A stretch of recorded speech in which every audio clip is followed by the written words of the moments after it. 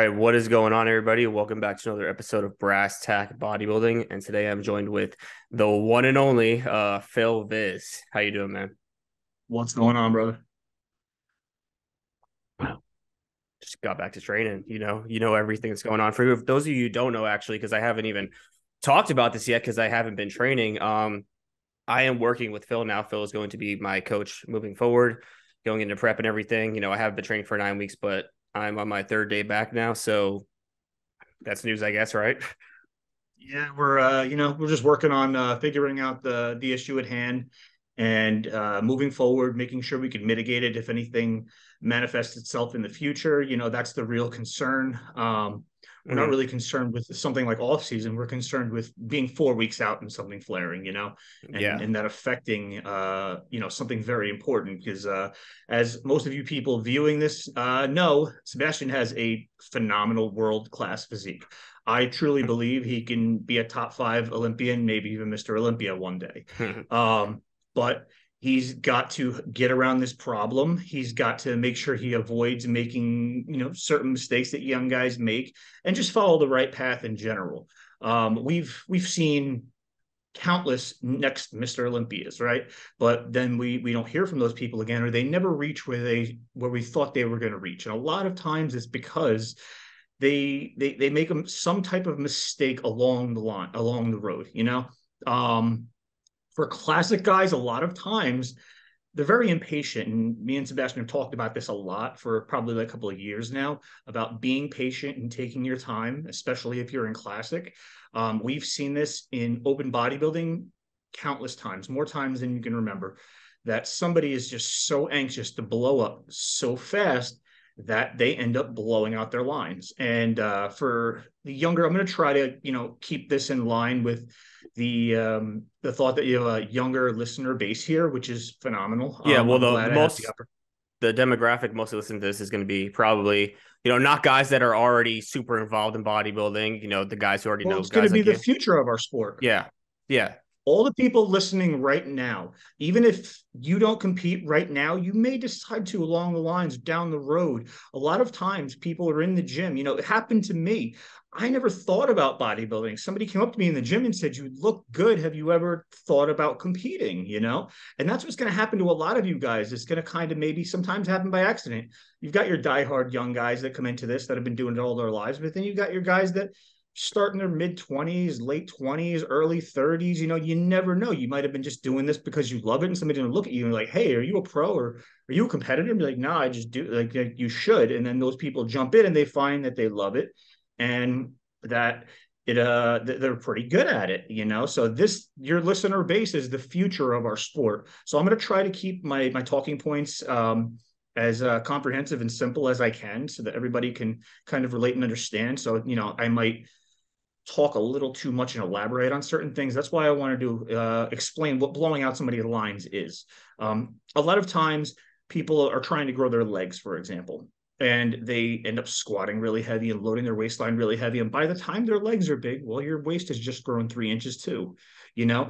Yeah. And there's these fallacies that you'll hear people say, like, "Oh, your waist has to grow if you put on overall size and this and that." Well, listen, I protected my waist most of my career um, as the first as primary focus. And if you watch my waist from the time I was 19 years old to the time I was 35 years old, it barely changed. And it's because I kept an eye on it and made sure that I didn't do those things. If you look at 90% of the guys with big legs, they also have big waists. But if you Well, when take your time forward, you say preserve your waist, so what do you mean by that exactly? Like, what do you like wearing a belt? Like, are there certain things that you could do there's to? there's there's a lot of things that go into it. For the first thing is force feeding, right? Mhm. Um, a lot of guys are just so anxious to blow up. They force feed or they eat these insanely large amounts of food. What happens is you end up stretching out your transverse abdominal wall first off, which is the internal layer of your abs, and it holds your stomach in. And that's what's responsible for you having a flat stomach and a tiny waist. That's why you see like truckers, for example, or people that have desk jobs, they have bellies. But if you were to grab the body fat, there's not a lot to pinch, but their stomach's out a mile. You're like, what the hell? It's because all the fat is on the inside, or their transverse abdominal wall has been stretched out from sitting there slumped down, relaxed, and not keeping it contracted and tense. So you'll see people that are more active on a regular basis, that walk around more on a regular basis, their stomachs tend to be flatter, simply because their transverse abdominal wall is stronger. Another issue is visceral fat, which surrounds the internal organs and pushes the stomach out, right? Yeah. And that comes from overeating and becoming desensitized to insulin resistance, basically. And eventually they build that up. And the third thing is loading your waistline and your obliques growing. Now, your obliques are a very thin, small muscle group, but you can make them grow. You see a lot of open bodybuilders, they flex down on their abs, their obliques pop out. And we don't want that, especially in classic.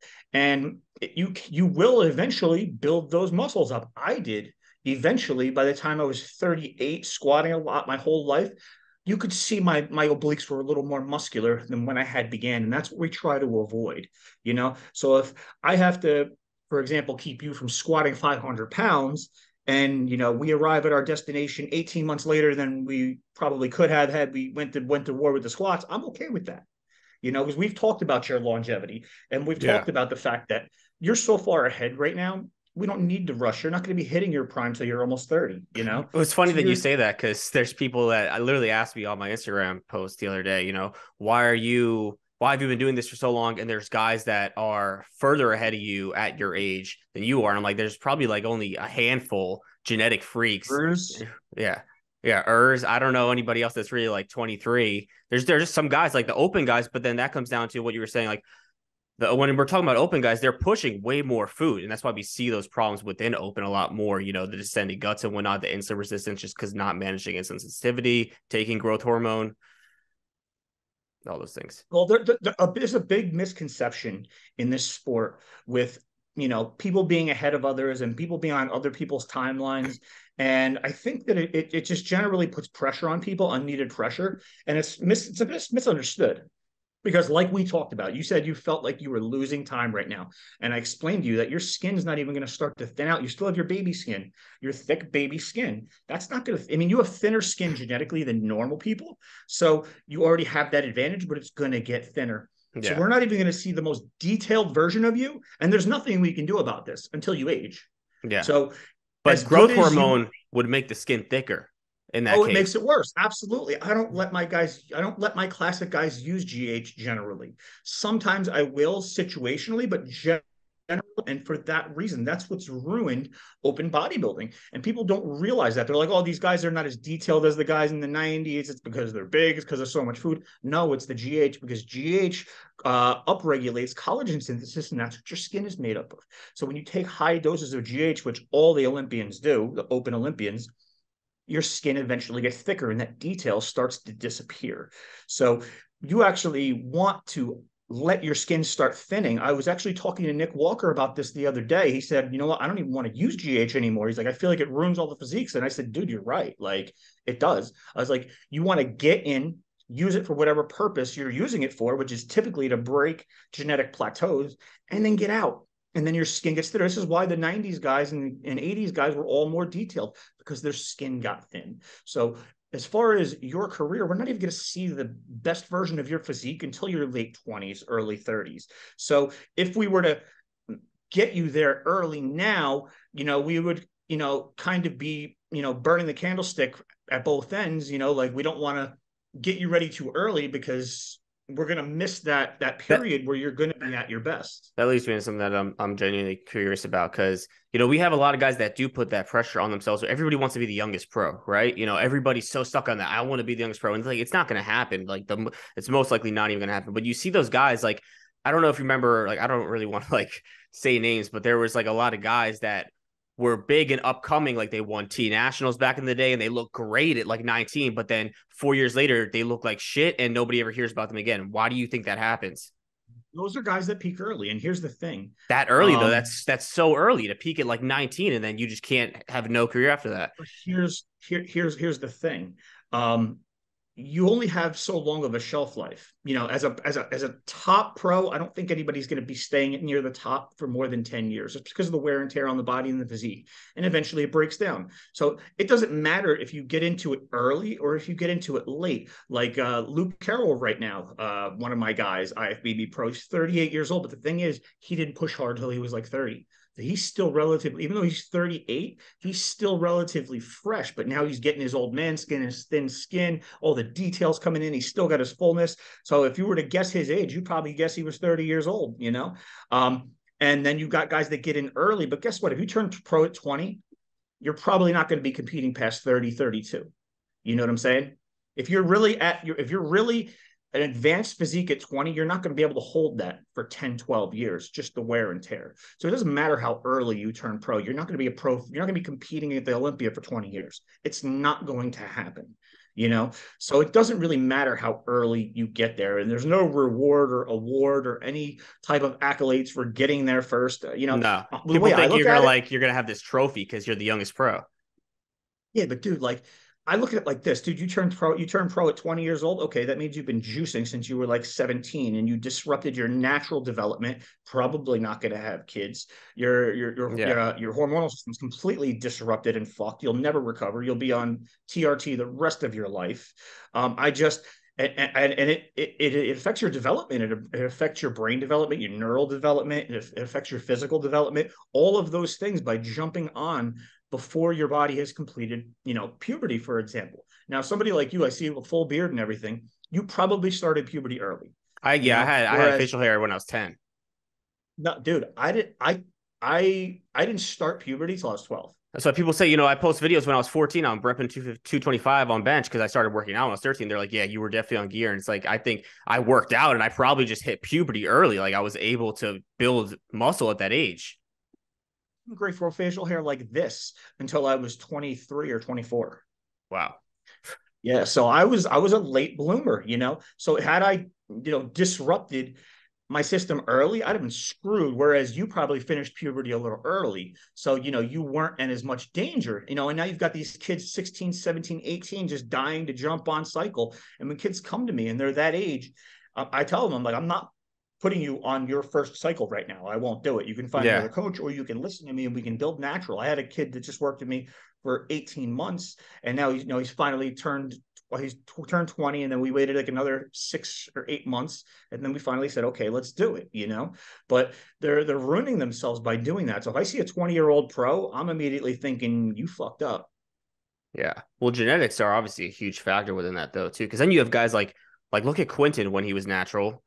Like a Chris when he was 20 years old, Chris was already fucking huge at 20. Like, and what is he, 27, 28 now? And he looks like almost just as big when he was 20. Chris Bumstead has always been hyper responsive as far as growing muscle, Yeah. and I think he's a phenomenal physique, one of the best physiques ever, one of the best competitors on the planet, open class, doesn't matter what division. He's one of the best bodybuilders that's ever lived. But I don't think that he's necessarily someone you need to listen to as far as how to lift and how to get big and how to get in shape, because he's never had a hard time with it. Well, It kind of happened. I think people see like him at 20 and think, I need to get to there when I'm 20 and realize like that he's just such a genetic outlier. Like these are all these kids trying to push all this gear to like, get to that level by 21 to go pro and they just end up fucking themselves. Here's the thing about Chris. I don't know Chris Bumstead. We have never had a conversation, but I know a lot of people that do know him and know about him. And I believe that he's a very honest and good-hearted, genuine person. He's a great champion. He's a great ambassador for our sport. He encompasses everything. I'd like to see him be a little more outgoing and sharing, but he encompasses everything that we'd want for somebody that represents our sport. He's a phenomenal role model. But you got to understand, he's hyper responsive. He has genetic health issues. He can't take a lot of gear. So he got that big without even having to blast. Whereas most other 20-year-olds, if they think they're going to get to that size, they're going to take 4 times what he took and probably still not get that big, Yeah. So you can't really follow what he did. He's an outlier. And not only that, he's got this genetic structure that makes him look bigger than he is. His muscles jump. You have that too, whereas other people, like, for example, like myself, I never had shape to my legs. And I've given this lesson a million times over. So in order for my legs to appear like they had shape, I had to build more muscle. And by the time my legs looked like they had shape to them, they were 30 inches. You Yeah. know, I'm pretty sure your legs aren't close to 30 inches, but they look big. My legs, when they probably measured what your legs measured, look tiny. They look terrible. So that's another lesson for these listeners, that when you don't have shape in a body part, it's got to be excessively bigger to have the appearance of shape. And that's why sometimes people can't make the classic limits, because by the time you look classic, or that you have enough size for the muscle to pop and jump off the bone and have the right impression, you're too heavy. I would have struggled with that. People all say that I would have been a classic Olympian and I would have been a Class, you have to have great the classic perfect competitor. genetics for it, the perfect structure and everything. It's all But about, yeah. but by the time I had that look, I was pretty heavy. My legs Even were 26 and a half. what is it? 26 and a half. Those are my legs. Yeah. And I made and again, Luke Carroll, one of my IFBB pros, open bodybuilder, we made this post last year. I posted a picture of my legs next to his, and I said, whose legs look bigger? And everybody said looks pretty much the same. I said, oh really? Because my legs 4 inches bigger than his. And I said, now why? And I posted another video of us both measuring our kneecaps. His kneecap was 14 inches. Mine was 17.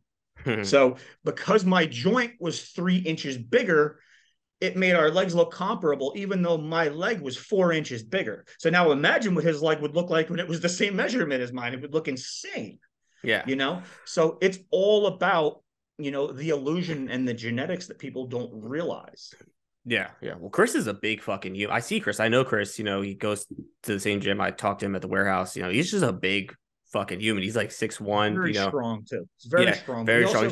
he he's got a system down for what he does, and he does a lot of things that I think are great that people just seem not to pick up on. Nobody picks up on the fact that every time he gets back to bodybuilding, he spends a period reactivating his muscles, priming his system, That's what making I'm doing right sure now. that Yeah. everything is firing and balanced.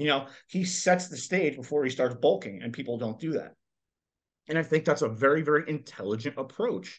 Make sure everything is firing properly in proper sequence and So everything is balanced and there's no issues before you start moving up. I want to touch on that real quick because people are going to listen to this, and a lot of people have asked me this before. What exactly do you mean when you say a muscle is firing, or when you get to the point of a workout where it's like my quads are no longer firing? How do you test that? How do you know that? What does that exactly mean? Well, basically, the scientific term is called potentiation, which basically means turning on, activating. Now, everybody has done this, and I'm going to give a clear example that I'm sure everybody in that's watching this has done. You've walked into the gym and you've put 135 on flat bench, and you did 10 reps.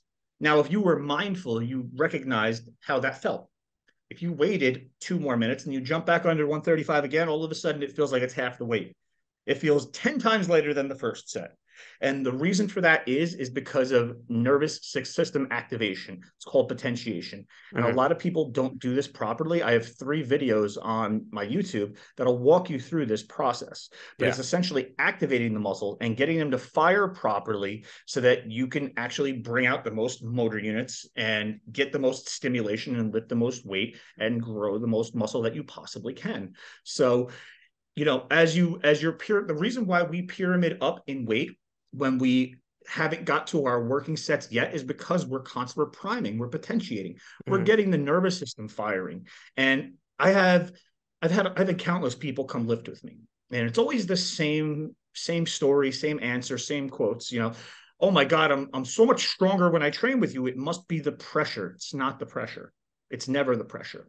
It might be a little bit of pressure, but it's the fact that we warmed up properly and we activated our muscles more. So I brought out more of your true potential. You've just never got your muscles firing as hard as they actually can fire. Yeah. And when muscles are really firing properly, it kind of feels like almost like a cramp is approaching, but it's not really a cramp. But people know what a peak contraction is. They know what a solid contraction is. And when you could feel the muscle firing. Well, some Now, people I'm think not that's saying you some people think that's an issue because I've had clients where they're like, in this movement, it feels like, I'm getting a cramp. And I'm like, that's how it should feel. That's good. But like they're not used to it because beginners don't really have that neurological connection. They're not used to it. So they something's wrong. Why do I feel that crampy tight feeling? I need more potassium or something. But that's how Well, this contraction. that's another that's another thing that young kids typically don't learn very quickly, is how to activate their muscles. And it's another thing that's going to take time for people to develop. Yeah. I one of my apprentice coaches is Kyle Wilkes. I'm sure a lot of the young listeners are familiar with him. He coaches a lot of big time influencers, and I basically taught him how to be a coach over a number of years. And he's a great coach. But I remember when we used to train, and he would ask me, "How long before I could fire my muscles off like you?" He was expecting me to say a couple of workouts, a couple of weeks. It takes years for your nervous system to develop to the point where you could fire it off like that. Some people uniquely have that natural inclination and genetic ability, probably like Chris. Whereas it's harder for other people. And I've found, through researching and through trial and error and surveying and talking to people, that hyper responsive body parts for people are actually body parts they connect better with. Yeah. The first time I figured this out, I was talking to Darren Dudash, old time bodybuilder. He competed with Phil Heath at the junior nationals, but he had these huge legs. I remember him telling me, because I was asking him, he said he could squat 500 pounds, but he said, when I'm doing 225, I do 10 reps, my legs are on fire. Now, my only hyper responsive body part is my shoulders. And when I train shoulders, they're on fire. The workout's like torture because the pain doesn't go away the whole workout. I can intensely feel them with a 5-pound dumbbell. And you'll Yeah. commonly see body parts that don't grow, you can't really feel. And the body parts that grow really well, you feel a lot. One that stood out to me was when I was training Rami in 2015. I trained him for a couple workouts. And I just remember he's warming up with 135 on incline and he's like grimacing. And I'm like, does that hurt? Yeah, like he could fit. Now, mind you, he went up to 400, 450. But even at one plate per side, he really felt that contraction. Same thing. We were hack squatting. He did like 3 reps with one plate, and I could see him grimacing already. Yeah. And for him, it was an intense contraction. It was a lot of burn, a lot of pain. And the people that tend to connect to their body parts, like I'm sure your biceps are like this. You could probably curl a soda can and get a fucking contraction, right? Yeah. And that's how you can really tell body parts that can grow. And that's how we fix body parts that can't grow or don't grow, is we spend more time on those body parts connecting. A lot of times people will see like old time methods, like if their chest won't grow or they're having a hard time or they really want their chest to go, what do? They benched every day, right? Now that may not have worked for a long period of time, and then all of a sudden their chest starts growing. Why? It's because their chest got contractions every day and so much stimulus. Eventually it developed the correct neural connection to stimulate the muscle to the way we need it to grow. So they kind of accidentally got that right. They might have overtrained a little bit, but eventually it played out in their favor. Well, this all plays into, because now we're in this huge generation of kids thinking they know more than they do, and they all have the science-based shit. And what comes with the science-based stuff, even though it isn't really even evidence-based stuff, it's just people misinterpreting information, not fully understanding, is that them saying that my muscle connection and sensation doesn't matter when it absolutely does. It's everything we're talking about right now, because it's how you're training a muscle properly. Well, here's the thing. Sensation does matter and it doesn't matter, because here's the thing. Context. Yeah. You're not going to be squeezing your pecs on your heaviest max effort set of pressing. If you're able to consciously think about that, squeezing the pecs and making sure you get a good contraction, then you're not going heavy enough. You're not going hard enough. But on the sets pyramiding up in your warm-up sets, you should be doing that. That's when you do it, because you're programming what's called a motor unit recruitment firing pattern. So it's a sequence and intensity at which the muscles fire to accomplish a goal. So you're training that movement. And this is why it drives me nuts whenever people they'll warm up on like a flat press and they'll pyramid up and then they'll go to incline and they'll automatically jump to their top set. No, you're doing a different movement now. It's a different movement pattern. You need to reprogram that in order to be efficient. So you should start from the bottom and pyramid up on every exercise. Every time you change exercises, you need to pyramid again. You need to warm up again, and you need to, go up slowly and make sure everything is working properly again. Yeah, I always do that because it's a new movement. Yeah, I'll never and go. A lot of people don't do that. Yeah, I never go into a new workout just straight into the working sets. There's always at least one warm-up set going into that before, just to make sure everything feels good. But what I will do before all my workouts is typically like activation rounds, where I'll take like 2 to 3 exercises. Like if I'm doing chest, I'll just do like cable flies, cable press, and just lightweight, just to make sure I'm getting a good contraction, just blood flow. It's not anything fatiguing at all. It's just, making sure everything's firing. But then what would you say at the point where people in a workout when they know that the muscle's not firing anymore? You know, how do you test that out if your quads aren't firing anymore? Because, you know, there's a point in the workout where it gets to do doing junk volume, and we A could lot tell of a that. lot of this a lot of this comes from experience, Yeah. honestly. So kid, and I get it. Listen, I was a kid once. I still remember how I thought. I still remember that I thought I knew it all, and you're very anxious, and you just want to get moving, and you just want to have all the information now, but it's not going to happen, and you have to just learn to accept that. But it's going to take time to learn these Yeah. things, and eventually you're going to learn how a contraction should feel, what a pump feels like, what an extreme pump feels like. And you should know when a muscle is no longer firing, it's done. Yeah. There's no more you can do. You're just going to beat a dead horse, deplete more resources, and make it even more difficult to recover from that workout. So, at some point when it doesn't feel like the pump is really good, when your strength is gone, when there's no contraction, go Yeah. home. It doesn't matter what's left on your program. Go home. You're Yeah. done. Call it like dead chest when you're just doing it. You just feels like nothing's even there. Like, what am I even doing? Well, this is where a lot of patellar tendonitis comes from, because people's quads are not firing anymore, but they're still trying to push the weight. And what that does now is place a lot of tension on the tendon when the muscle's not supporting and shortening and lengthening properly, and it's not supporting the load, but they're trying to force it anyway. And that's what ends up causing that tendon to inflame and starts causing all their quote unquote knee problems. They did it to themselves. I'm not sure if it was you who said it, but there was like something that you did to say to test if your quads aren't firing anymore after workout, like doing like a wall sit or something like that. Or was that you? Do you know what I'm talking about? I'm not exactly sure if that was me. A lot of times my theories and ideas are ever changing. Sometimes things are in the moment. This is going to happen to you throughout your career. Yeah. You're going to have certain things that you did at this point and then later. But yeah, I mean, if it feels like a dull contraction, if it feels almost numb and there's no more vascularity there and the pump is going down and the muscle's kind of flat, the lines are gone, quads are done, buddy. And it's going to take some time to really get in touch with your body and really learn how this works. Because if you can't fire off a muscle properly to the proper intensity and you can't get a pump, which is metabolic stress, then you're not doing anything beneficial to grow at that point. All you're doing is burning calories and pushing yourself deeper into a hole that you can't recover from. Well, people say metabolic stress doesn't matter at all. Well, I don't know who says that, but we have a lot of research and support and experience that proves that it does, simply because we could think in terms of the simplest logical explanations possible. Think about what we do know. Okay, when we're lifting heavy weight, we're not really depleting our energy system, right? We're focused more on tensile strength and activation, right? So your body is going to hypertrophy. Your actual muscle fibers are going to increase in size. Now, if we were to do a more endurance based exercise, why would our body not adapt its capabilities towards endurance? Well, we know it does. When we want to run a marathon or we want to run long distance, eventually we get better at using oxygen, right? It's called elevating your anaerobic threshold. So if we push ourselves into a place or a range or situation where we're requiring more energy, our body is going to adapt in that manner. It's going to increase the amount of I would say nutrients or resources within the sarcoplasm, right? And that's where sarcoplasmic hypertrophy comes from. And we see this all the time. And you could see this with different physiques. Like Branch Warren was not a high rep guy.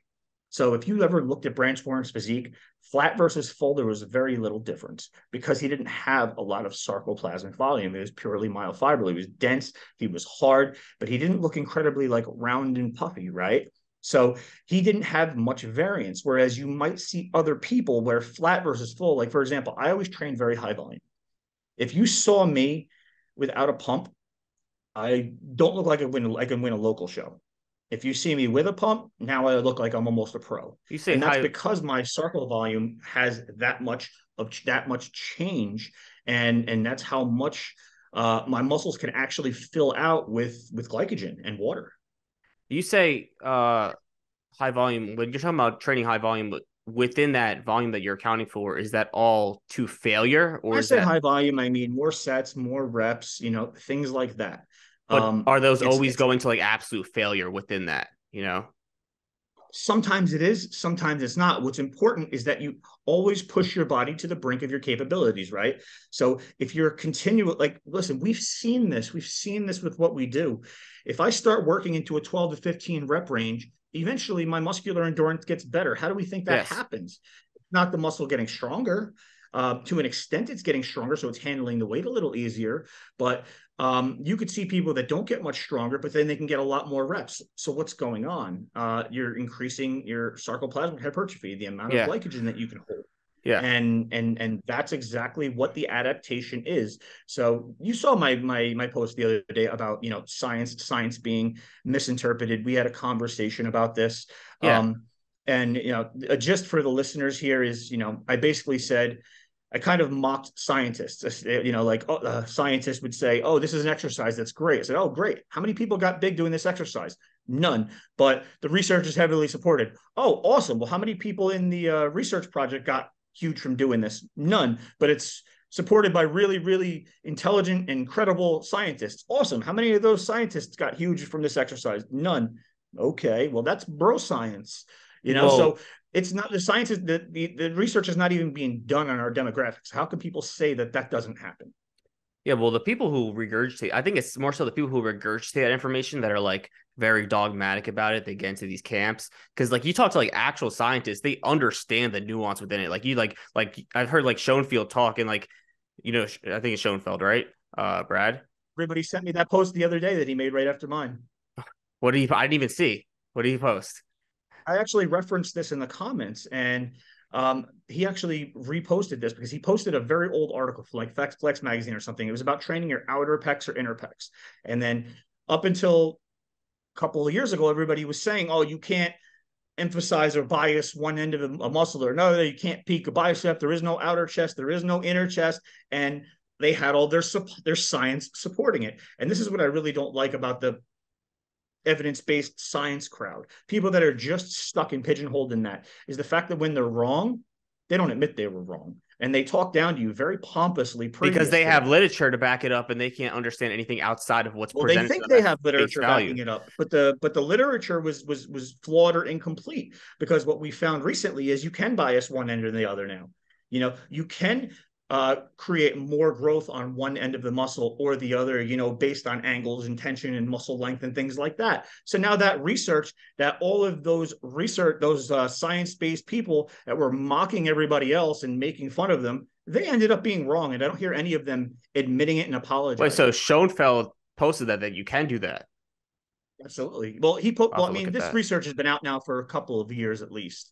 But yes, he referenced that to basically show that we got this wrong. You know, all of the science that we thought proved this beyond a shadow of a doubt was missing something. It was Yeah. flawed. It was wrong, because now we know we can. You know, so you know, the people that really latch onto science and abandon, you know, anecdote and what we see in logic is, you know, It's it's ignorant. causing a problem, and it's causing a lot of misinformation, and it's educating the younger crowd wrong. I spend 50% of my time with my clients disproving something they read online. And I Yeah. tell my guys, please don't read online.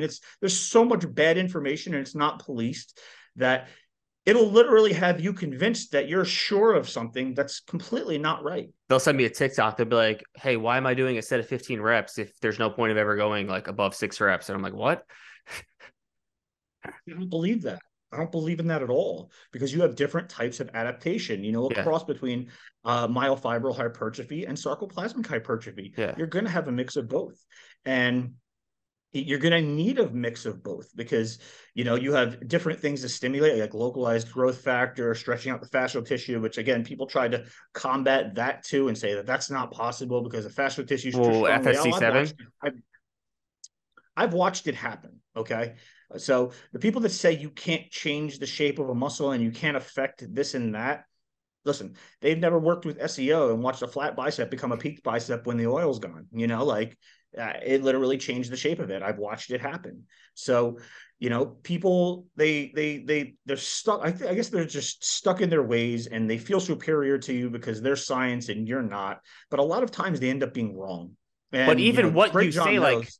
yeah, like John Meadows, like, you know, what do you say? I'm He glad I said didn't that wait I'm for this. glad I didn't wait to try things and figure things out on my own before science proved it. Yeah. But the thing is, all of this stuff is what people don't understand. It's rooted in science. It's just understanding the mechanisms of it. But because there's not a study that specifically has this outcome to prove your point, it just is labeled as bro science. And bro And I science said just that has, yeah, it's just become, bro science just become basically what people don't understand. It's what it is. I said that in the post as well. I said, listen, I am not saying that science is wrong. I'm saying that we don't understand it yet. Like, we just don't have the information to prove it right now. It doesn't mean that something magical is happening and something mystical is happening and it's against science. Nothing is against science. Science rules all. But just because we can't prove something or we don't understand something thoroughly doesn't mean that it's not true.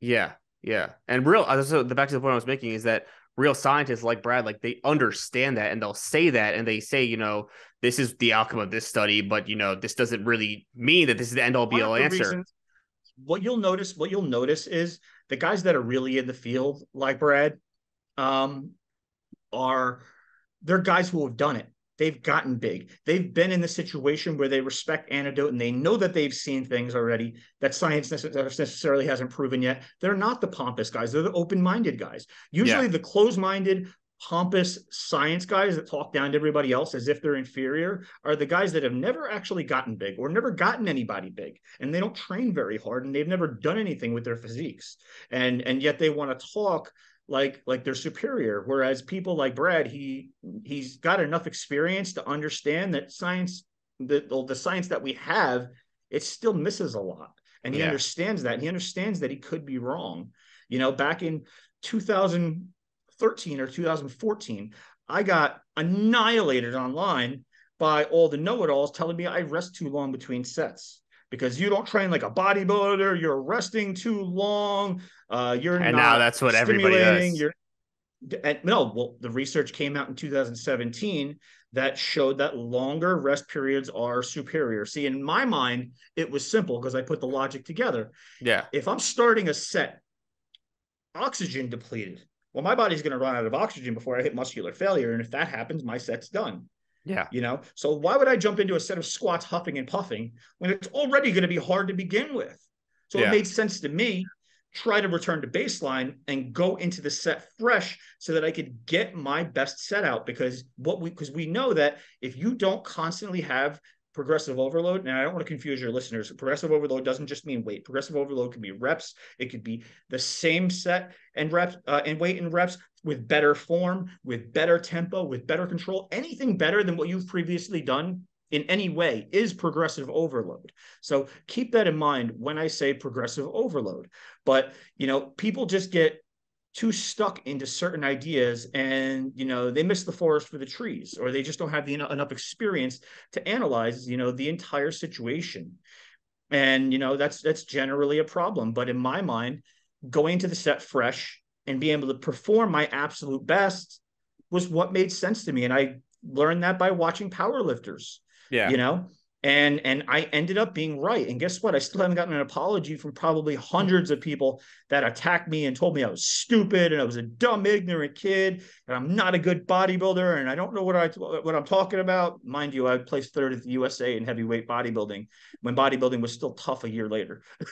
But like, all these people attacked the living shit out of me, and I ended up being right. And it's like a running joke now that I'm always ahead of science. And it's not that I'm ahead of science. I pay attention.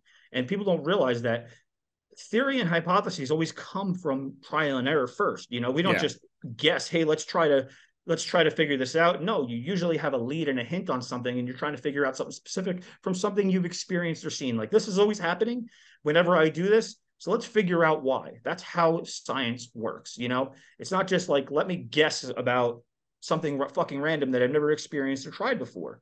And they're typically abandoning all those things. And not only that, the science that we have almost never relates to our demographic. A prime example, I think I gave also on the post, was as we get bigger, it gets harder to put on more muscle, right? Yeah. So the bigger you get, the harder it is to add new mass because you're further beyond your genetic set point and where your body wants to be. Well, if I have a study of people that have been lifting for 2 years or 3 years, or didn't really develop their physique to a significant extent, and I have a bunch of hypermuscular people in the other study, well, I'm going to get two different results. Yeah. You know what I'm saying? Yeah. So if you're not using the exact demographic in the situation that you're in, then the results could vary, and it might not even apply to what you think it applies to. So I'm not ripping on science. I love science. I love to learn from science, and it helps us out a lot. What I'm saying is, don't take science or what we think we know right now as absolute law, because a lot of times it's wrong. And that's what most of these influencers are doing. I see it all over TikTok, these pompous people citing research and things without any type of interpretation or experience whatsoever. Yeah. And if you don't have a pretty good physique, then why am I listening to you? You know, would you go to a financial advisor who's broke? I Yeah. wouldn't. No, people hate hearing that, but it's true. It's like, if you look worse than me, you don't have the experience. Like, why the fuck should anybody listen to you? And like, obviously there's exceptions to the rule when somebody's like, 35, 40, and they've been a coach for fucking 2 decades. Like, there's exceptions, but like the kids on TikTok are not the exception. You know what? It's crazy because, like, I don't know if you remember the barbell row argument, right? Yeah. Yes, I get that barbell rows are not an optimal, perfect, stable exercise for back. But you know what they do? What it does do? It forces more activation. It forces more work. It forces more intensity because it's a harder movement. And you know who does barbell rows? Ronnie Coleman did barbell rows. You know who else did barbell rows? Dorian Yates. You know who does barbell rows? Chris Bumstead. Yes, I'm talking about the elite, but there's a lot of people who are not elite that built their backs. But I mean, it's just from logic. barbell It's rows just too. logic, and people throw logic out the window. They only think, well, this isn't the best exercise to, bias I my don't think that lats, it's and like that's logic. I think that they're just listening to other people and letting other people form their opinions for them, and that's a yeah, big problem in today's society. A lot of mainstream news and media, people just quote what they heard. Like, oh well, this is true. This happened. How do you know? Oh, this news station said it. You're taking somebody at their word. Like, they could be lying, they could be wrong, they could be misinterpreting. We see that all the time, and they just don't know how to think for themselves. exactly. Those people just lack critical thinking abilities, and I guess that does apply to everything. Somebody like that example, somebody would be like, well, this isn't the best exercise for your upper back, your lats, and like, yeah, like from a literature standpoint, yeah, like that's true, but like the reason why you're doing it is because you're fucking small and you need foundation everywhere, and it's gonna have more You stimulus know what I hate? everywhere. You know what I hate? A one arm diagonal row pull down is better for your lats than barbell rows. You know what? Maybe it is. But guess what?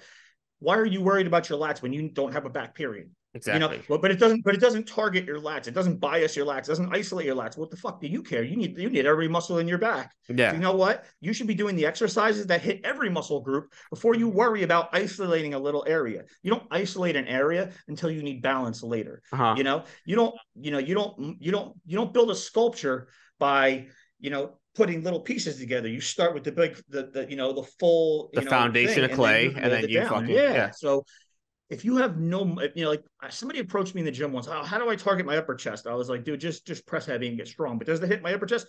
You don't have a chest at all. Why are you worried Yeah. about your upper chest? Yeah. Yeah. Build a chest, and then you could worry about your upper chest. Maybe your upper chest will grow. You just don't have a chest at all.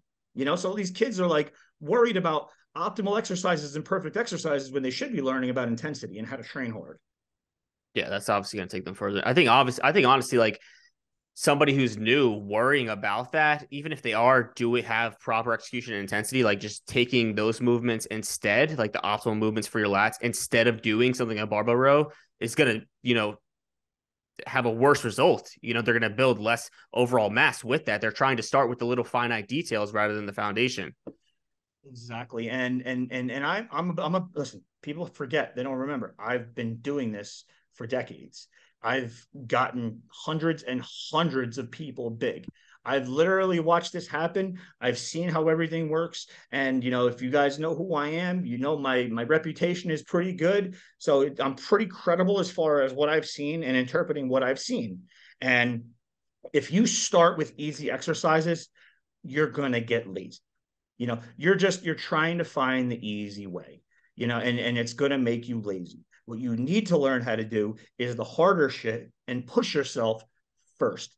First of all, likely you're young. You're not going to get injured unless your form is absolutely horrific, which it shouldn't be. So you should have basic ideas on good form, but you shouldn't be worrying about crazy exercise. My young kids that I get, they're on a very basic program. They do rack deads, they do pull-ups, they do dips, they do dumbbell presses. I don't have them doing anything crazy. How do I hit my quad sweep? Well, let's build your legs so they don't look like sticks first, and then we'll worry about your quad sweep. So if you're sitting here like trying to isolate an area, theoretically, can you actually do those isolated exercises hard? Yes, you can. But listen, we're talking about reality. You're typically not going to learn to work hard unless you're doing hard shit and learning how to push yourself through it. And I tell everybody this, I tell all my new guys this, but I get young kids, one of the first things I ask them is, can you get a good training partner? And that's going to make an immense difference. Yeah. And I did this twice this week. Two of my guys that are new, they just don't train very hard. And I said to them, I need you to find a big guy in the gym who seems friendly and ask him to train with him for like a week. Tell him you just want to learn how to train hard. That's it. And that's what I tell all of you kids watching this, listening to this. We all think we know how to train hard. There's nobody that's listening to this right now that would look me in the face and said, you know what? I don't train that hard. Everybody thinks they do because they don't know that there's another gear and another level until somebody shows them. Well, I have no idea. What you need is somebody who can actually show you how to train hard. And now you are more aware of how hard you possibly can train. And now it's your responsibility to uphold that level. Well, they're also so afraid of fatigue now too. That's the big thing. It's going to build too much fatigue. If I do squats, too much fatigue. And they don't understand, like, there's a shit ton of stimulus that comes with that. Well, you know what? I feel bad for a lot of the kids coming up in this now because the world is putting people at a habitual disadvantage. If I wanted to watch a movie when I was young, I had to go drive down the street to Blockbuster and walk in and pull it off the shelf. And, I couldn't just push some buttons on TV and get it. If I wanted information, I had to go to the library. I couldn't just fucking hit Google sitting on my couch. Yes, fuck. So people, they're getting laziness embedded in them by society. And what it makes them do is it makes them avoid hard work. That people, and listen, you'll read this in every self-help books, every self-improvement book. Comfort is the fucking enemy. When you get comfortable, your dreams will die. If you get comfortable, you have to learn to like being uncomfortable if you want to constantly progress. If you're comfortable, you're not pushing yourself. If you're not pushing yourself, you're not progressing.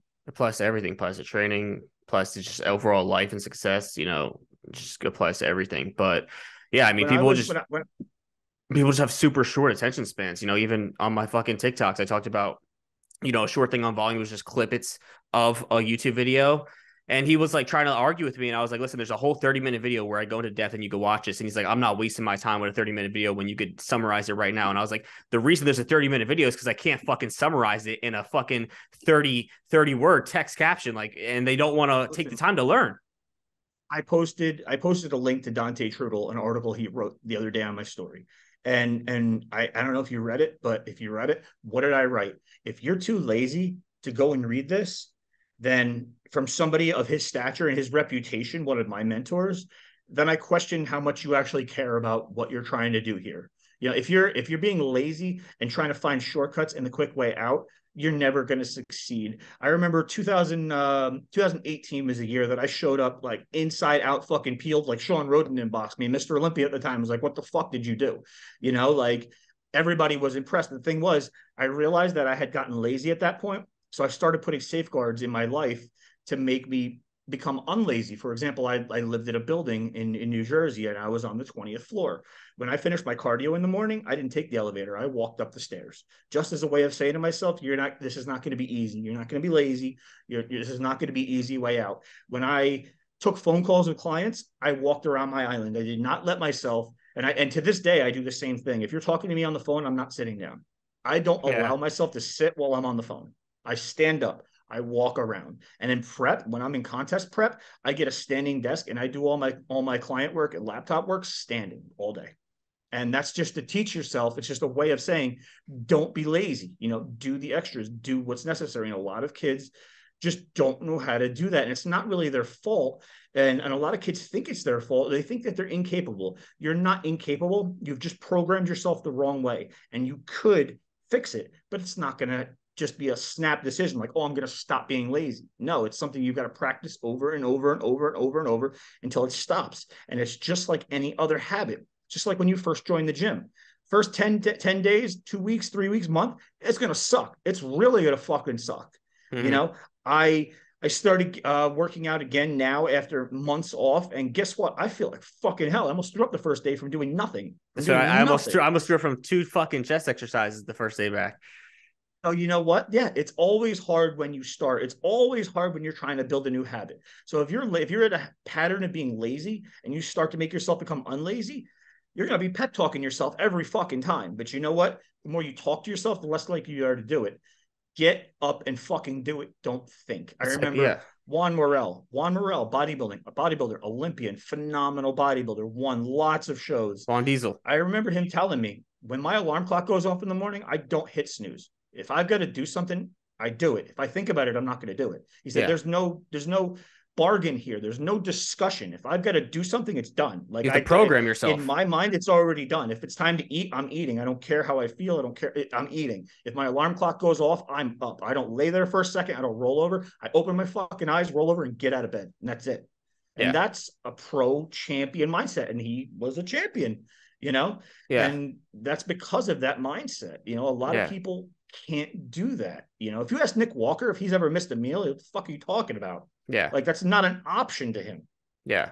People don't realize how much mentality plays into this. I mean, at least if you're trying to pursue bodybuilding and actually go far with it, even if you're not competing, if you're just somebody who wants to maximize your progress and you're going there, you don't want to waste your time. Like, you need to have the right mindset going into it.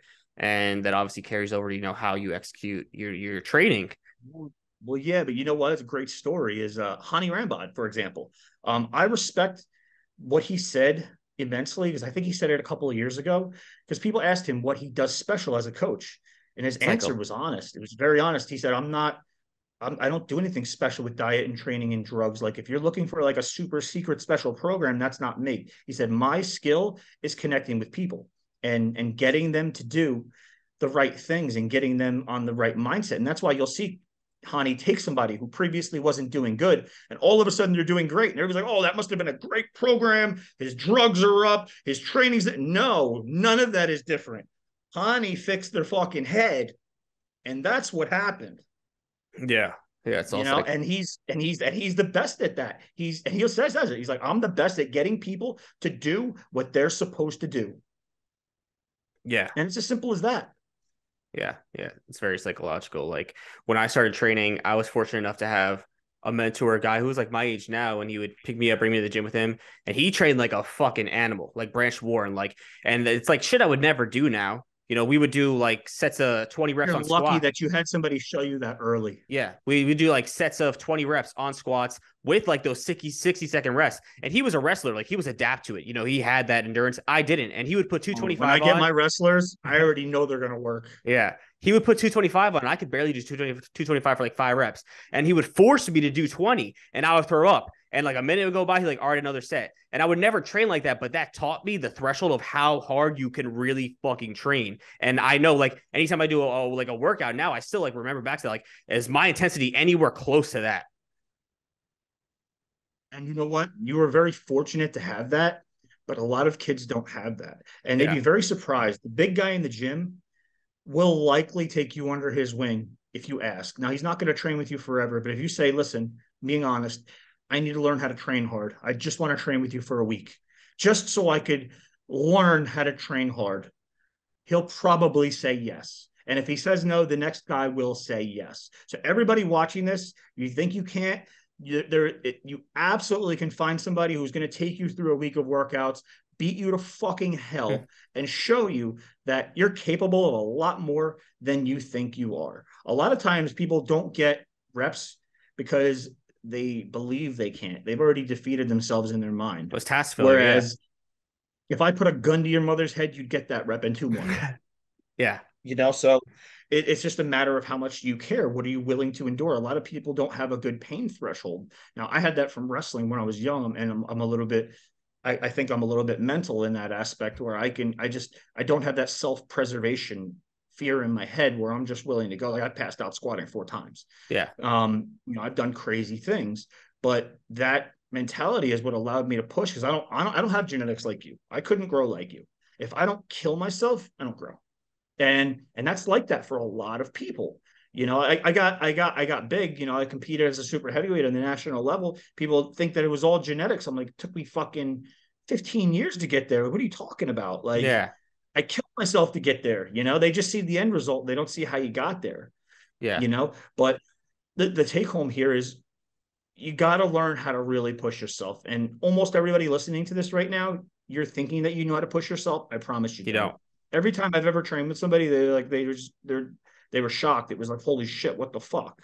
Yeah. And it was because they learned that they had a new gear. And then I said, well, now you know where your roof is. Now you know where your ceiling is. It's a lot higher than you thought. But now it's up to you to keep that up. And that's why people, they like try to make fun of you. Like when I'll post a video of me training legs and I go on hack squat, I'm screaming. Like I am literally like fighting for my fucking like at that moment, it feels like I'm gonna die. And people can't comprehend that in that mind, like the amount of intensity that I'm actually bringing. It's not even like fathomable to people, the amount of pressure I'm putting myself under to get those reps. Like it's just people stay comfortable and they think they're training hard, but they're really so far away from it 99% of the time.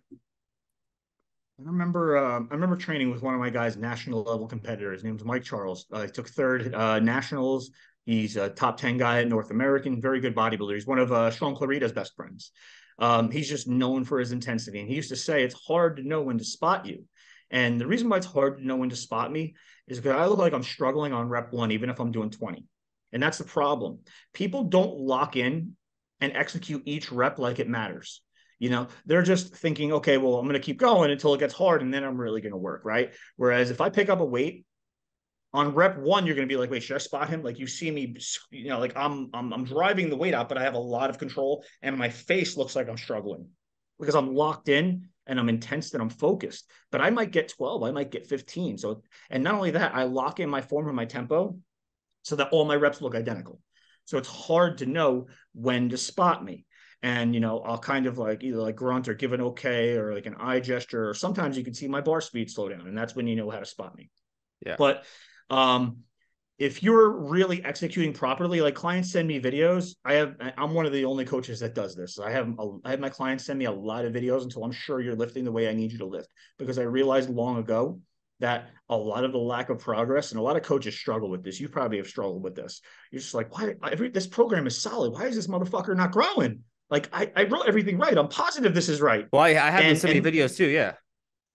and they're not growing. And then you see them train and you're like, oh, that's why. I had a guy, I shit you not, I'll send you a screenshot, I'll crop his name out, who was squatting, I think it was like 245 2 weeks ago.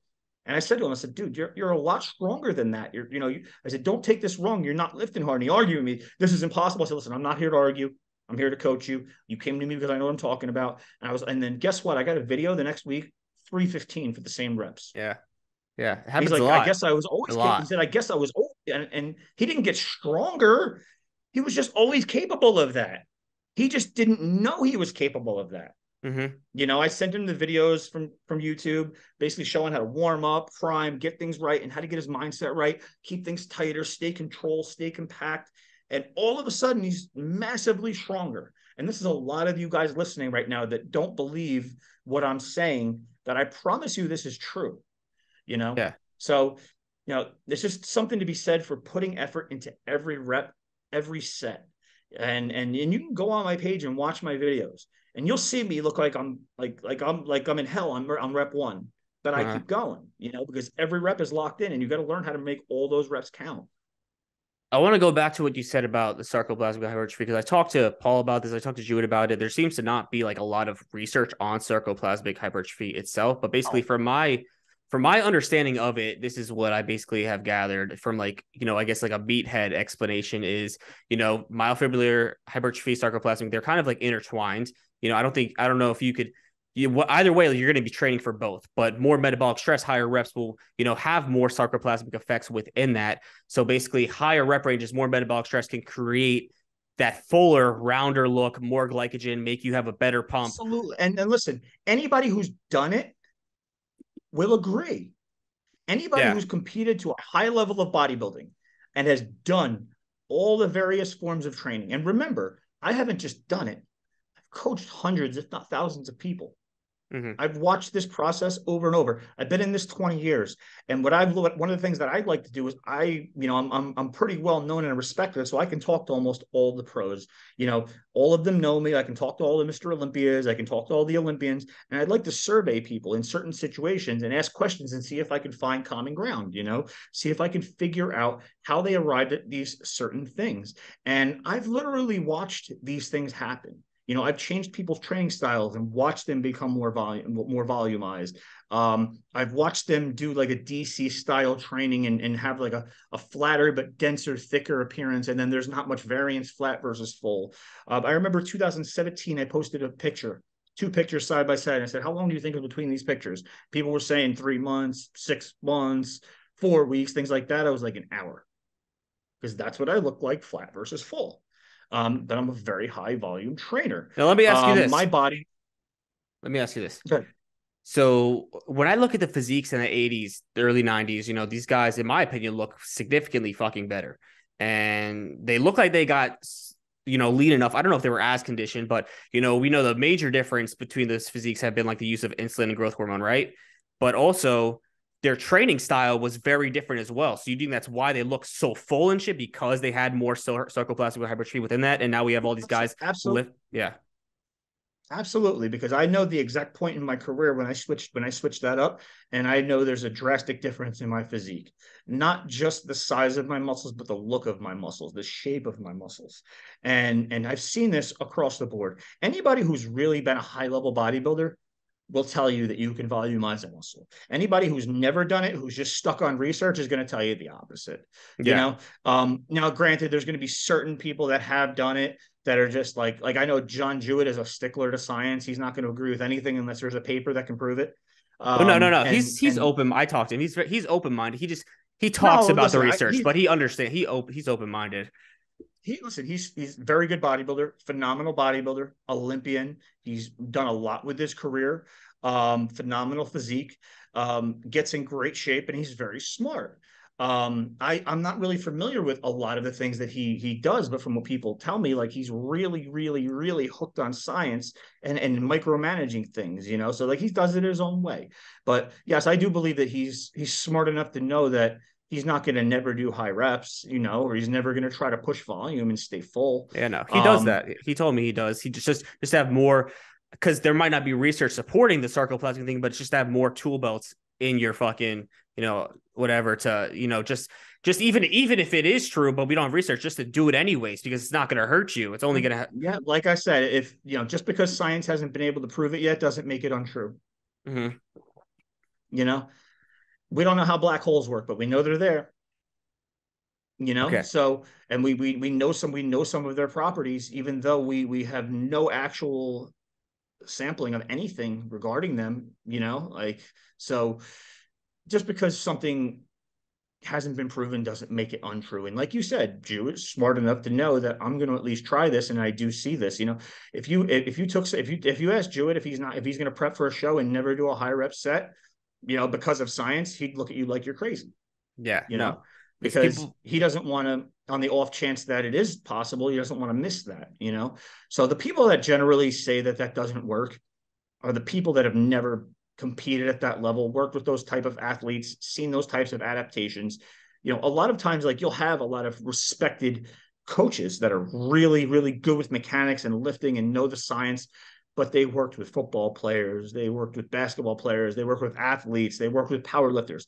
They never actually worked with professional bodybuilders. And if they did, they worked with one, they worked with two, So you won't find a coach. You will not find a high level coach, Hani Rambod, Chris Aceto, you name them, Chad Nichols, that's going to tell you high reps don't work and you can't volumize a muscle. Not one of them is going to agree with that. Nobody. And these are the guys with the most experience and the most success with that exact topic. So you think FST7, I know FST7 is just Hani's like rebranded, protocol to volumizing training. You think that's a very, very real thing? It can very well work for bringing up a lagging muscle group. One of the reasons it works is because it's Hani Rambod. So because people believe it's going to work, they're going to put more effort into psychological, it. Yeah. Another thing is it's just a structured way that's giving it an identity and a process of volumizing a muscle. That's all it is. Lee Priest made a funny joke about that years ago. He's like, wait a minute. So lift heavy at the beginning of my workout and then do high reps, short rest periods at the end to get a good pump. He's like, fuck, I invented this 20 years ago. Yeah. Because that's exactly what it is. It's just structured, but it's the same fucking thing. You drink enough water, you have enough electrolytes, you short rest periods, high reps, burnout. The number of reps don't matter. The rest period doesn't matter. What matters is the intensity behind it. Yeah. You know, So I want to get into some other things here. So you obviously believe having a good pump within your training is important, getting a good pump. not the whole workout, but at some point, yes. So with that being said, when pump can actually impede strength. So I think at the beginning when you're doing your heavy work, no, you shouldn't be looking for a pump. And but at some point in the workout, we should have a pump for what specific reason? For volumizing that muscle or what? For many different things, byproduct buildup has showed to increase localized growth factor production, which we can't duplicate yet with science.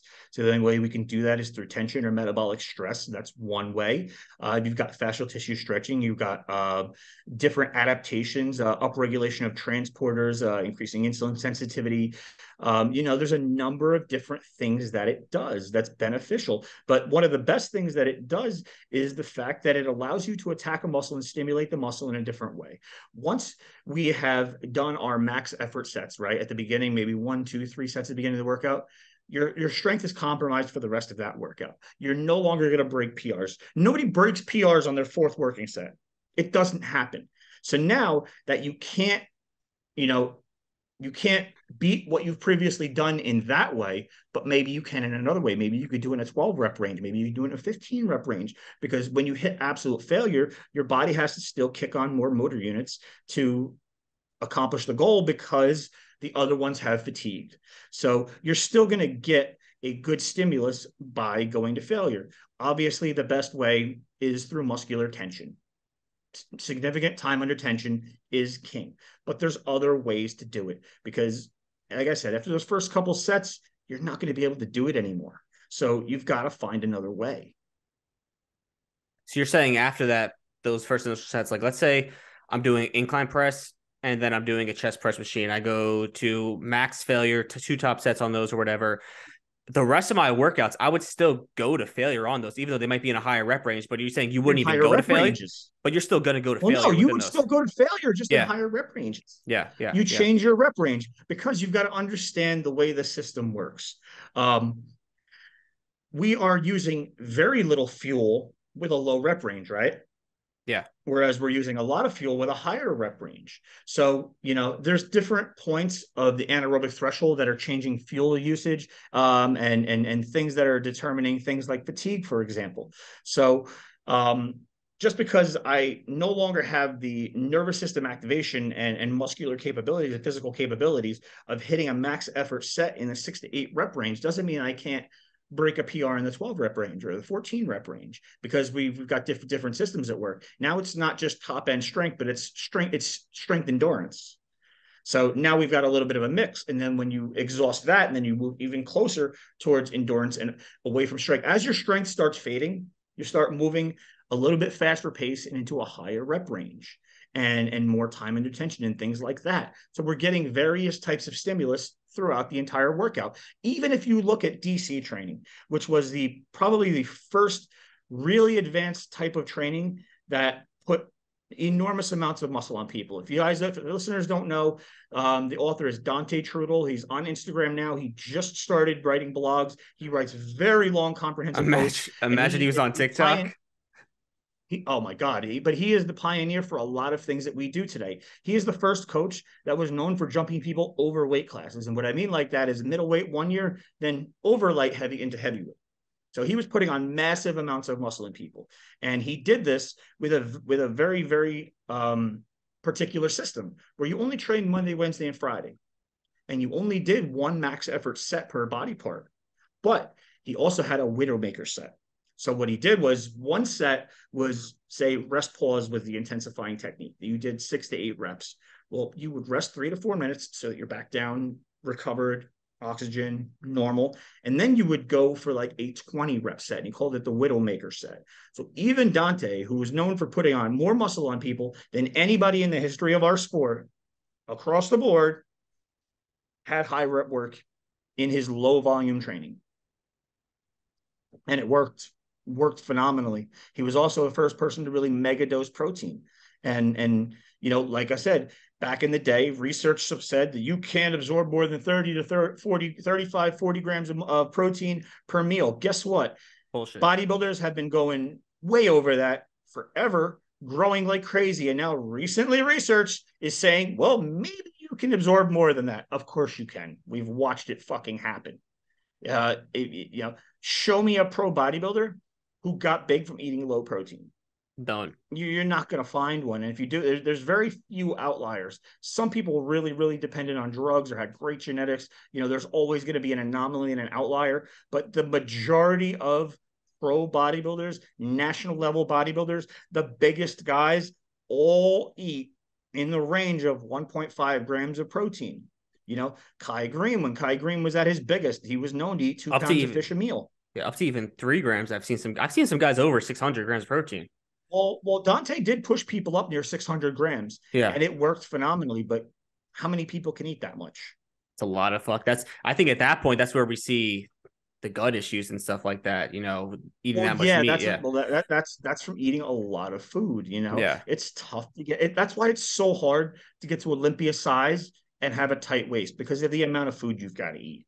It's a really, really hard thing to do. The guys with the small waists on the pro level are the guys who went up slow. Yeah. You know, the guys who got there fast do not have small waists. None of them. You know, you see Sean Roden had a small waist. You know, my client Luke again has a small waist, but you know, none of those guys blew up overnight. Yeah. You know, I mean, the guys that blow up overnight, their waist blows up too. Yeah, I mean, I have a small waist, and I mean, obviously, I'm not even a pro yet. I feel like, you know, I don't want to sound like an asshole, but I feel like I could definitely stand against pros. But I've been doing this for 10 years. There's guys, I've been doing this for 10 years. You know, look at my waist. There's guys that have gotten twice my size in that 10 years, you know, or even less. And obviously, you know, their waist is a lot bigger. Listen, we could use a prime example again. Nick Walker. You know, Nick's a good friend of mine. You know, I bring him up on these podcasts a lot because I'm familiar with the situation. Yeah. But Nick got big really fast. What was the main criticism? His stomach and his waist. Yeah. And he just spent the last 2 years, which is a phenomenal thing that he did, because it's probably the first time in history that an open bodybuilder substantially improved and fixed their waistline. What about Rolly? Dropped probably 4. Not like Nick. Nick just probably pulled 4 or 5 inches off his waist. What did Rolly do? Not like that. Rolly's waist never looked the same again. Nick's waist actually is starting to look small now, and his taper looks great, whereas he was straight up and down a couple of years ago because he got so big so fast. His waist grew along with it because of the food he had to eat. But now he acknowledged that he had to fix that. And, you know, it's a very hard thing to fix, but you know, being the determined, phenomenal bodybuilder Nick is, he was able to do it. Most people wouldn't be able to fix that. Most people could. Ronnie couldn't fix it. Once he destroyed his waist, it was gone. Yeah. You know, Jay couldn't fix it. Once Jay's waist blew up, it was gone. You know, Phil Heath, once his waist blew up, it was gone. It's very hard to fix at that level and still hold your mass. So like Nick's diligence and determination is really something to be said, you know, but yeah, look how fast he blew up and look at what happened to his waist. And now thankfully he was able to walk it back, but most people can't. Yeah. And when you see people grow at that rate, their waist grows too, you know, and it's just impatience. Yeah. This leads me into another thing I want to talk about. We'll talk about, you know, diet. What do you think? I know you don't track calories or macros. So, I mean, I'm not an advocate if it's your macros, more so, you know, obviously just following a regimented diet. You know, what do you think the issues are within that for, I guess, the demographic watching this, mostly the guys getting into bodybuilding? Because all bodybuilders are following a regimented diet at that point. But a lot of guys want to make the argument, I could just follow if it's your macros and have all this flexibility within that. But then obviously we might have problems with digestion and whatnot. So what do you think about that? I don't like people to copy what I do, because you would need my knowledge and education and experience to do it the way I do it. I write plans by the meal. I'll walk myself through your day and I'll say, what does he need right now? And I'll consider all those variables. And I have almost a high functioning like autistic ability where I can analyze a Yeah. million variables in a snap of a second. And I don't know why I can do that. It's just when I think about something, every variable just pops up in front of me and I'm instantly able to analyze it. Whereas a lot of people, I would have to like write it down and It's think like about, okay, we that. got to think about this, that. It's just for some reason with me, it just all pops into You my ever see head. the Kind movie of like, Limitless? yeah, It's like the numbers. That's what you're like. it's more so like the people you'll see on YouTube, like the mathematicians, like the savants, will they'll say like they'll ask them to multiply two 10-digit numbers, and a number they don't know how they get to the answer. A number just pops in their head. It's not like they're sitting there trying to work it out. It just a number pops up. That's how this worked for me. For some reason, I'm just able to analyze all the variables instantaneously. But I consider things like, what did we train yesterday? How much are we trying to recover? How's digestion? What do I got to do today? What are my energy levels like? What do I have Yeah. to train today? What time am I training today? How many nutrients? Like, so I go meal by meal, and then it's interesting because if you go through my programs and you add up the macros, it would look like I specifically looked for those totals, but I didn't. I went meal by meal and walked myself through your day and decided what you needed at that point. But for anybody listening to this, I think that you should start with macro totals and work backwards, because that's that's what's going to be the simplest and most accurate for most people that are watching this to do. You're not going to be able to do it the way I do it. Well, do you It's think? a very unique way that I do it. Well, do you think it's just going by those calories and macros, or getting the calories and macros and then creating a diet to fit within that, or do you think we should just go? Because when you have just I calories and think you should macros, have I think you should have reasonable totals that you target and then work that out. Like, for example, like a client will tell me, oh, the most carbs I've ever eaten, questionnaire, for example, will say like 600 grams a day and my composition was pretty good. Okay, well, when I walk them through the day and when I walk myself through their day and I program meal by meal, it just happens to be around 600. But I didn't aim for 600. Whereas everybody else who's looking at this, you should pick a protein total, a carb total, a fat total, and then try to work that out, place it in the right places. You want your carbs highest pre and post workout. The third place where carbs should be highest is breakfast. So breakfast, pre and post workout is where I focus most. And then I filter carbs into the rest of the places. Now, pre workout, I want an easily digested protein source. Post workout, I want an easily digested protein source. Fats I don't like to put through the day because it slows motility, it slows transit of everything through your system. So I bookend my days with fats. I put fats in the morning for breakfast and I put fats at bedtime. well, exactly that's what I'm coming And to that's the way is I like to structure things. yeah, that's what I'm saying is when people follow if it fits your macros, what I see the typical biggest problem is these kids follow if it fits your macros and they think I could just have all these choices to eat whatever. And what happens as a result of that is one, inconsistency because they don't have a structured diet in place to look forward to. And then also they end up eating random things and it fucks with their digestion, which leads into, no appetite, other problems, rather than having, I know my calories and macros, but these are the meals that I'm going to stick around, maybe have, tilapia instead of chicken this day, have these substitutions. But I think having an overall structured diet is going to be much more conducive to just to having better progress. If it fits your macros comes from the wrong place psychologically and behaviorally. So if you follow it, if it fits your macros, it just means that you don't have to be locked in sticking to something. You want variety. And if that's where your mindset is, you're already looking for the easiest, most comfortable, convenient way to do things. And that mindset alone is not what's going to lead somebody to having a world-class physique. Listen, if you want to just lifestyle, beach, enjoy your life, that's fine. Like nobody says you have to be a bodybuilder or a competitor. Nobody says that you have to have a world-class elite physique. If you're just doing this for yourself and to get girls and to look good and to feel healthy, if it fits your macros, it's fine, because you got to remember, we got to learn to follow something that's a lifestyle. It's not a short-term thing. It's an everyday, all day for the rest of my life type thing. So they want that type of leniency and comfort. But if you're a competitor, you've got to have something structured to follow. If you don't follow a schedule and you don't follow something structured, you're not going to be a good competitor. You are absolutely not going to be a good competitor. And then to your other point, yes, you're going to end up running into foods that disrupt your digestion. And that's a major thing that people don't realize, is because young kids typically don't have digestive disorders. My fiance works for some of the world's top GI doctors. She's a nurse. And she'll tell you straight up. She said to me one day, it kind of woke me up, made me think about this. If somebody comes into our office, she's like, there's no such thing as finding nothing. She said, if we do enough tests, we will always find something, because as we age, just like everything else, just like our bones, just like our tendons, just like our ligaments, our hair, our skin, everything in the body goes through wear and tear and ages. So does your digestive tract. Eventually, your digestive tract is going to have problems. Now, I have colitis, for example. And she tells me, she said, listen, you've always had colitis. It's just when you were 20 years old, you were probably, it only manifested to 5%. So you weren't seeing any side effects, but it was there. And then the way you ate exacerbated that and sped up the process. And then when I hit 32, finally I started having trouble because now I was probably at 40%. It was always there. It just wasn't bad enough for me to feel yet. And I ate so bad, I sped up the process where it probably wouldn't have hit me until 40. But it hit me 10 years early because I ate like complete shit. I ate a lot of processed sugar. I ate a lot of shitty fats and pizza and all kinds of crap like that. And I did it to myself. So a lot of these young kids, oh, well, I don't have a stomach ache. I don't have bloating. I don't have gas. That doesn't mean that you're processing everything properly. It just means that you're very young and resilient. That's what that means.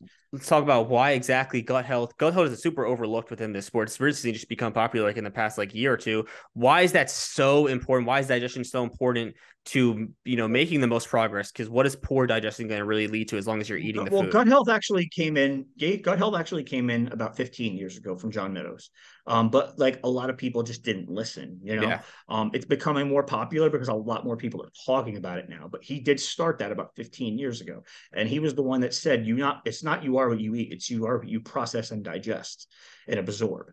So first of all, we have to understand our digestive tract is what's getting us all the nutrients, all of those building blocks. It's what's facilitating recovery, So think about it like this. You could have a construction site, right?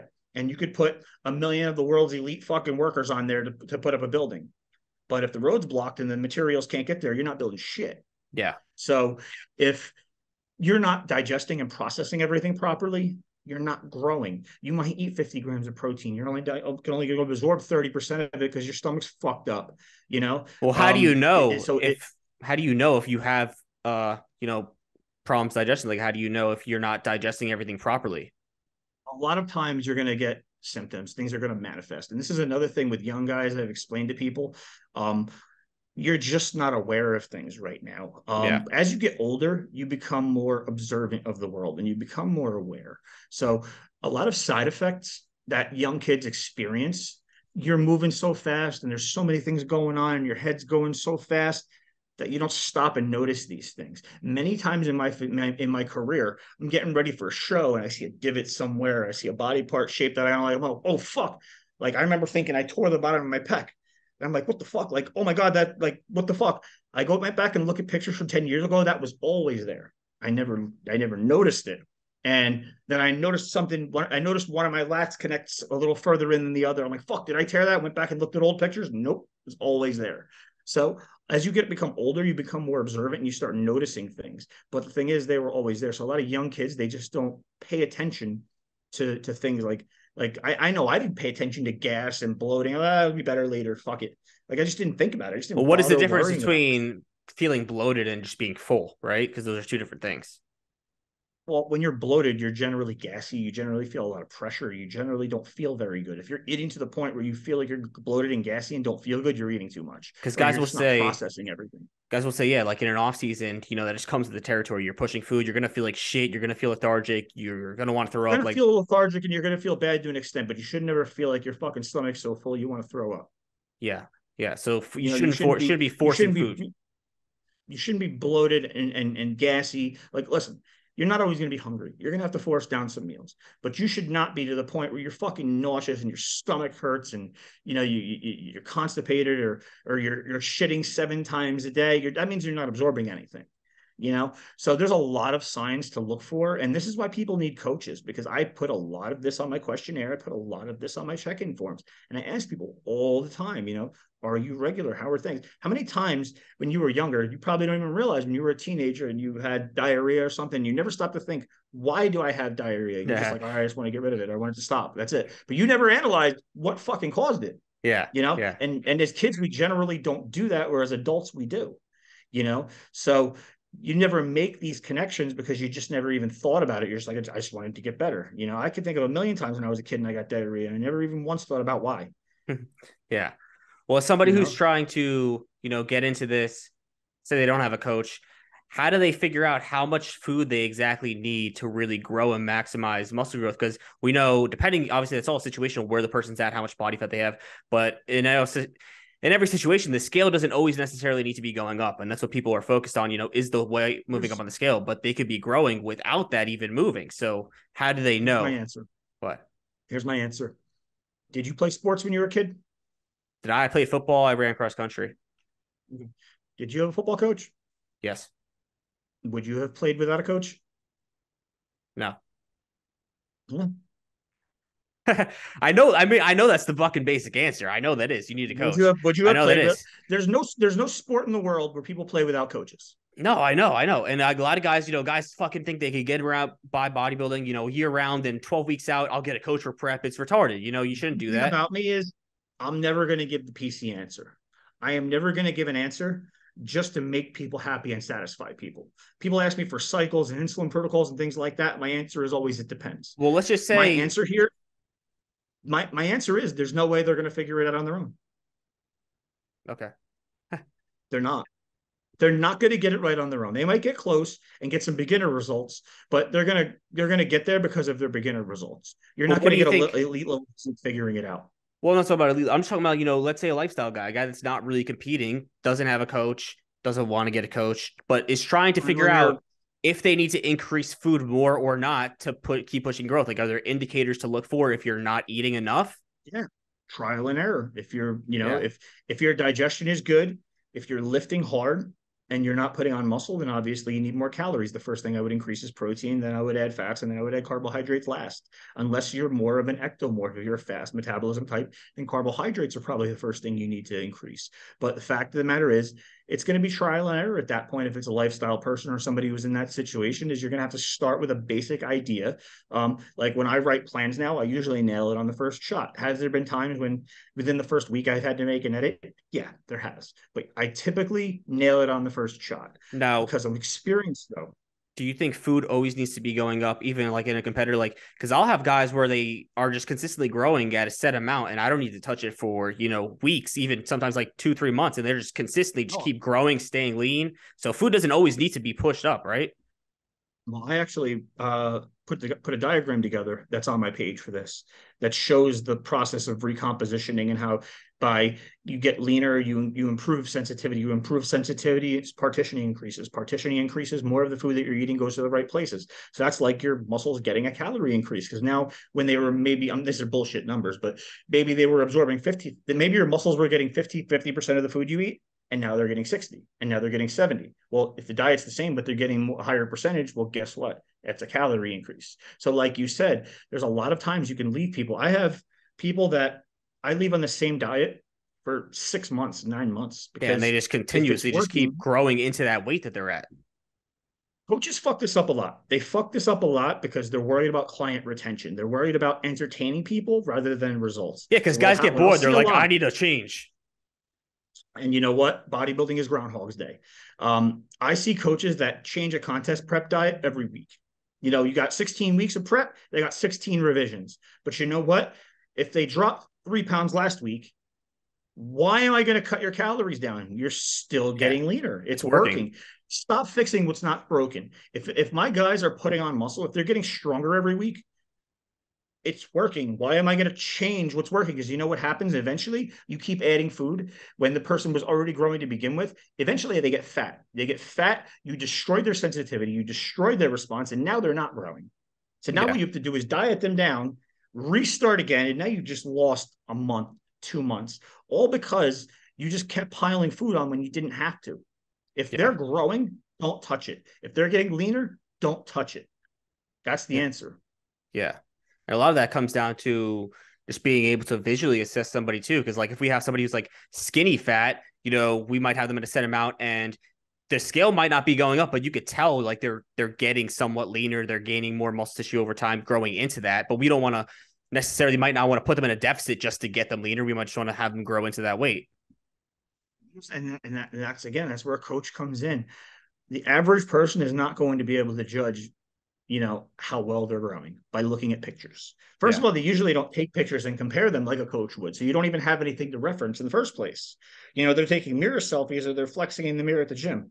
That's not standing in a place, hitting a pose, looking at proportions and seeing where your development is. So unless they're taking pictures and comparing them themselves, they're not even giving themselves a fair chance. So again, this is where a coach's eye comes in. But I don't typically go by that. I judge performance. If their performance is increasing, something has to account for that. Obviously you're growing if you're continually getting stronger, or you're continually getting more reps, or if something is progressing, there's a reason it's progressing. Strength doesn't come out of nowhere. It's not magic. Yeah. You could think in terms of neural drive and neural efficiency, but that only happens to a certain extent. And when you get into an advanced competitor, that's not going to be a very changing variable. Yeah. So what I do is I gauge performance. And that's why that's in all my check-in forms, is in all my questionnaires. And I watch that like a hawk. I need that person to always either be getting stronger or be getting better reps or have more control or more tempo or different volume structures, something that's showing me that their lifting is getting better. Yeah. One of the biggest problems that I see, and these you young guys really listen to this point. When we go to football practice, we're trying to get better every day. They don't view going to the gym as a skill. They think, okay, Sebastian showed me this exercise. I got it right.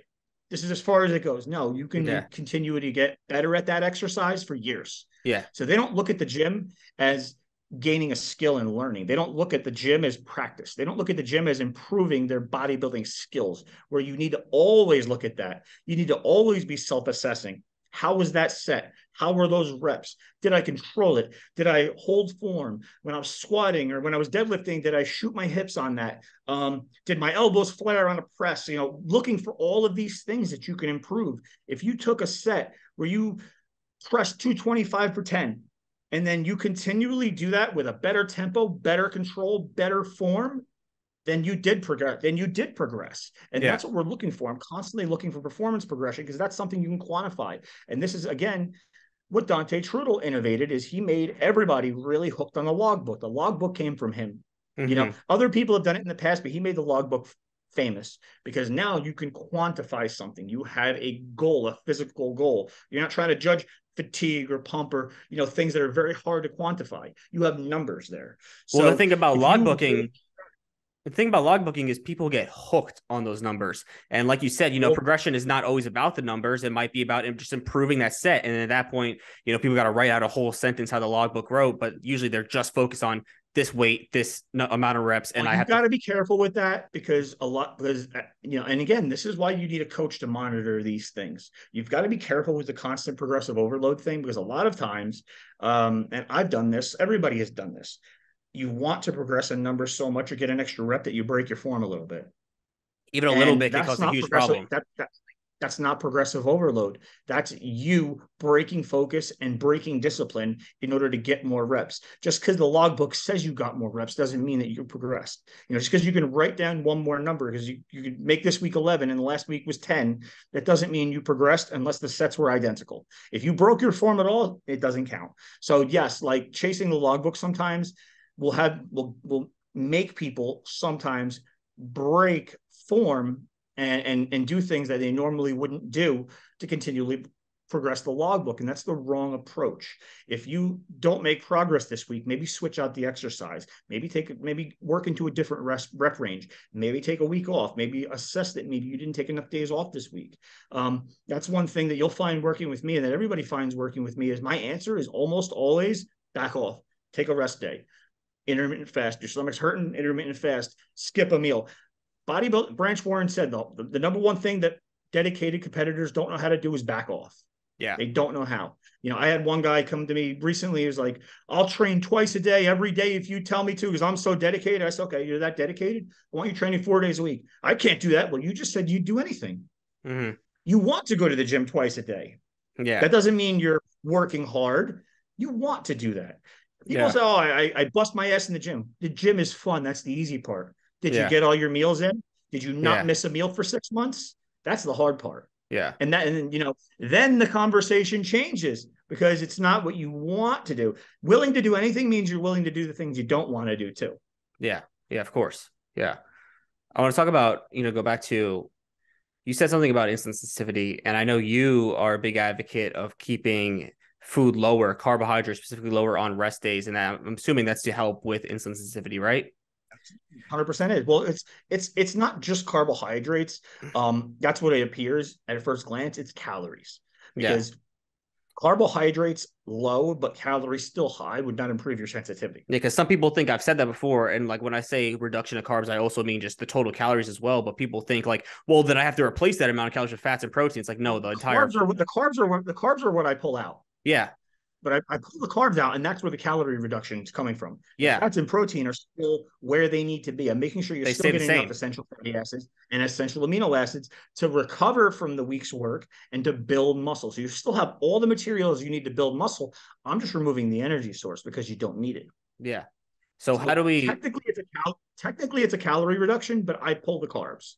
Yeah, because that's where it would make this most sense because you don't need carbohydrates. You don't. There's You no. don't It's need them. You don't need so the fuel source. yeah, but so we do that to help it improve insulin sensitivity. I think a lot of people just don't know about insulin sensitivity in general, and how much of a factor that plays into optimizing progression. So do you want to touch on that? What are some signs to look for to know if you are becoming insulin resistant? Insulin sensitivity and nutrient partitioning is a top 5 factor overall in fitness, period. If you were asking me what are the 5 things that I would focus on, if I only had 5 things I could focus on for a pro bodybuilder, insulin sensitivity be at the top of the list. Simply because insulin sensitivity determines how much and how well the nutrients get into your cells and do the job they need. And people don't realize insulin sensitivity that relates to amino acids too. It's not just carbohydrates, so you're getting your building blocks inside the cell, you're getting your energy sources inside the cell, and you're getting everything that you need into the cell that's going to repair. And that's what really matters. And people don't really take that into account as much as they should. If you look at all of the top pros, they all have great insulin sensitivity.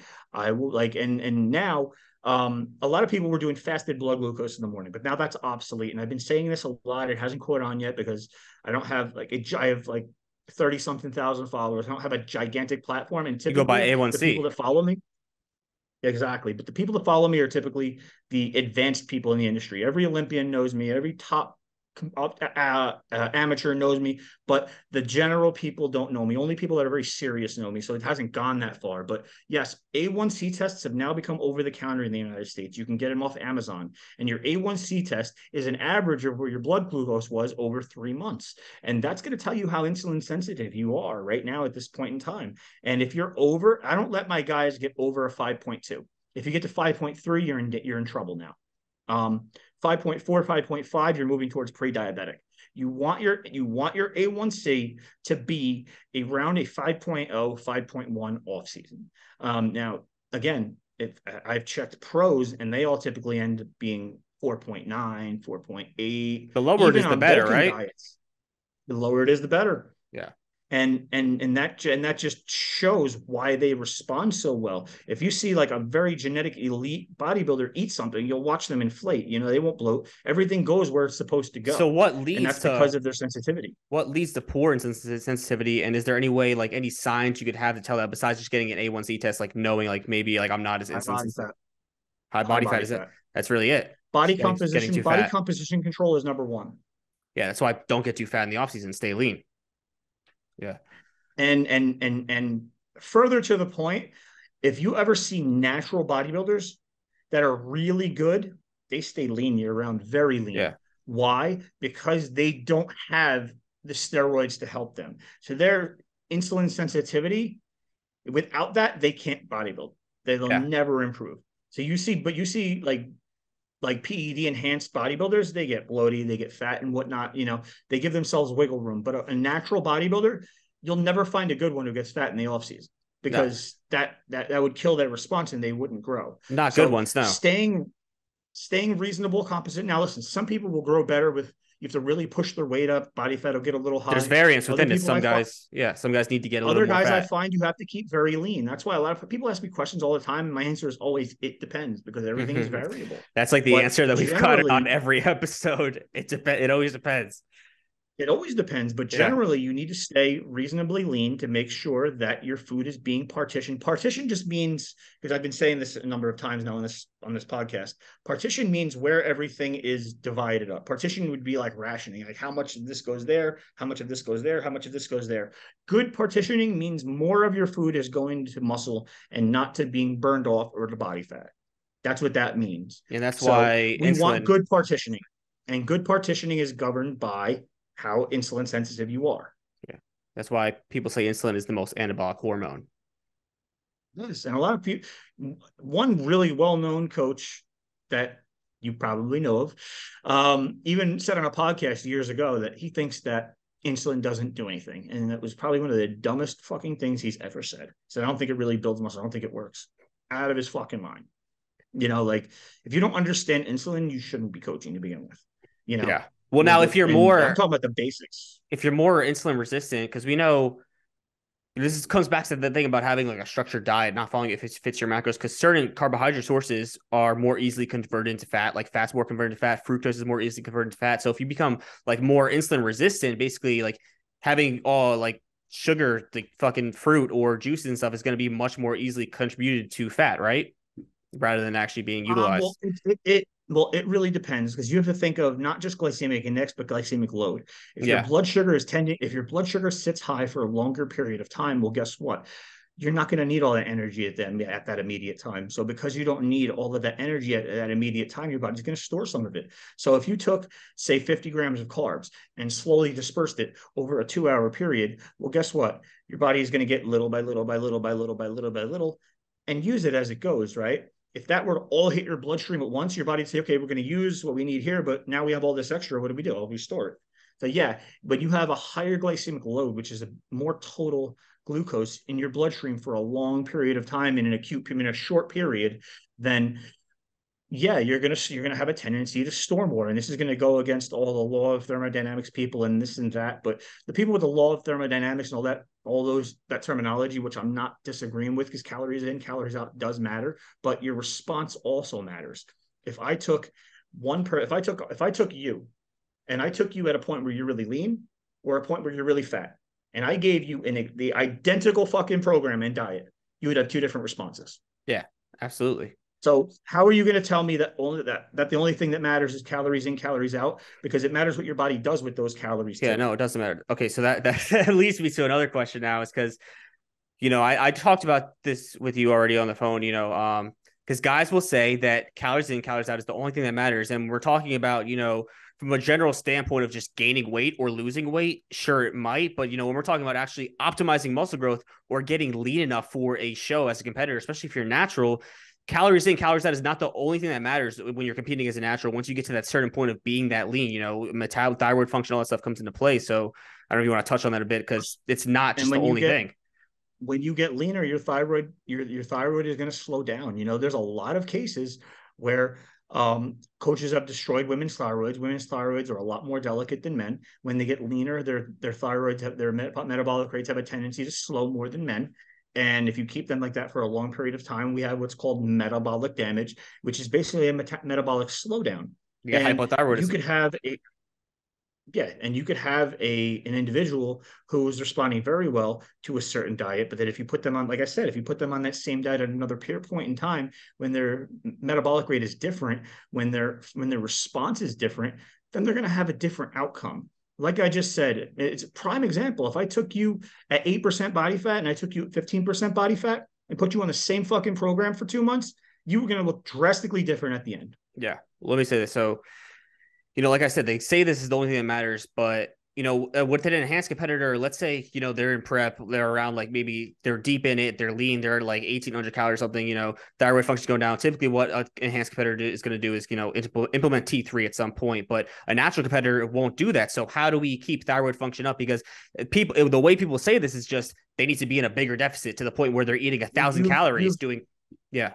Well, here's the thing. We want to affect the response. You've taken my class, so you know the answer to this. But I'm asking. Yeah, I know the answer. You want this for the listeners. I understand. Yeah. So the way we do this is refeeds. Now, typically in the past, people will do one cheat meal or one day of refeeds, and then a lot of research has shown that the metabolic rate is not affected by one day. You need at least 2. So all of my refeeds with my clients are either 2 or 3 days consecutive, because you need a number of days to affect the metabolic rate. And what you'll actually see is at the end of some diets, I end up refeeding people on 1,000 grams of carbs, 1,200 grams of carbs, and then they hit a new low in the next 4 days. Yep. After I put them on 1,000 grams of carbs for 2 days, and 4 days later, they're at a new low again. And then I refeed them on the same thing again. And then 4 or 5 days later, they're at a new low again because I have their metabolism going. Whereas if I had not implemented those refeeds and just kept the diet as it was, they would not have hit a new low. Yeah. So what you're doing is you're basically, kind of like giving it a push. And then at that point, when you're getting lean into prep, when you're getting like Your body inside thinks you're dying. secretion, It doesn't want to lose more fucking so fat. your body, yes. So your body is trying to resist any body fat loss. So it's kind of likened to like pushing a car that's not on. It's going to get some momentum, but eventually it's going to slow down and stop, and then you just got to give it another push. Yeah. So this is essentially giving the metabolism a little bit of a push, but this also does other things because we've just filled out. We're going to have better workouts. We're going to be able to do more volume. We're going to glycogen. be stronger. You're going to be able to create more of a deficit. And this is, again, I keep referencing one of my mentors, John Meadows. And he even said, he's like, I will never, never cut pre-workout carbs on somebody. Because if you look at it this way, if you're drained and you walk into the workout and you're going to do X amount of work, right? And you're going to be tired and you're going to be depleted. You're not going to be able to do high reps. You're not going to be able to get your best lifts in no matter how much you push. So you're going to have burned a certain amount of calories and that's it. Now, if I fuel you before the workout and you hit great lifts and you get a lot of volume, then you get a lot of work done, well, guess what? Now your body has to repair all that extra damage that was done over the next couple of days.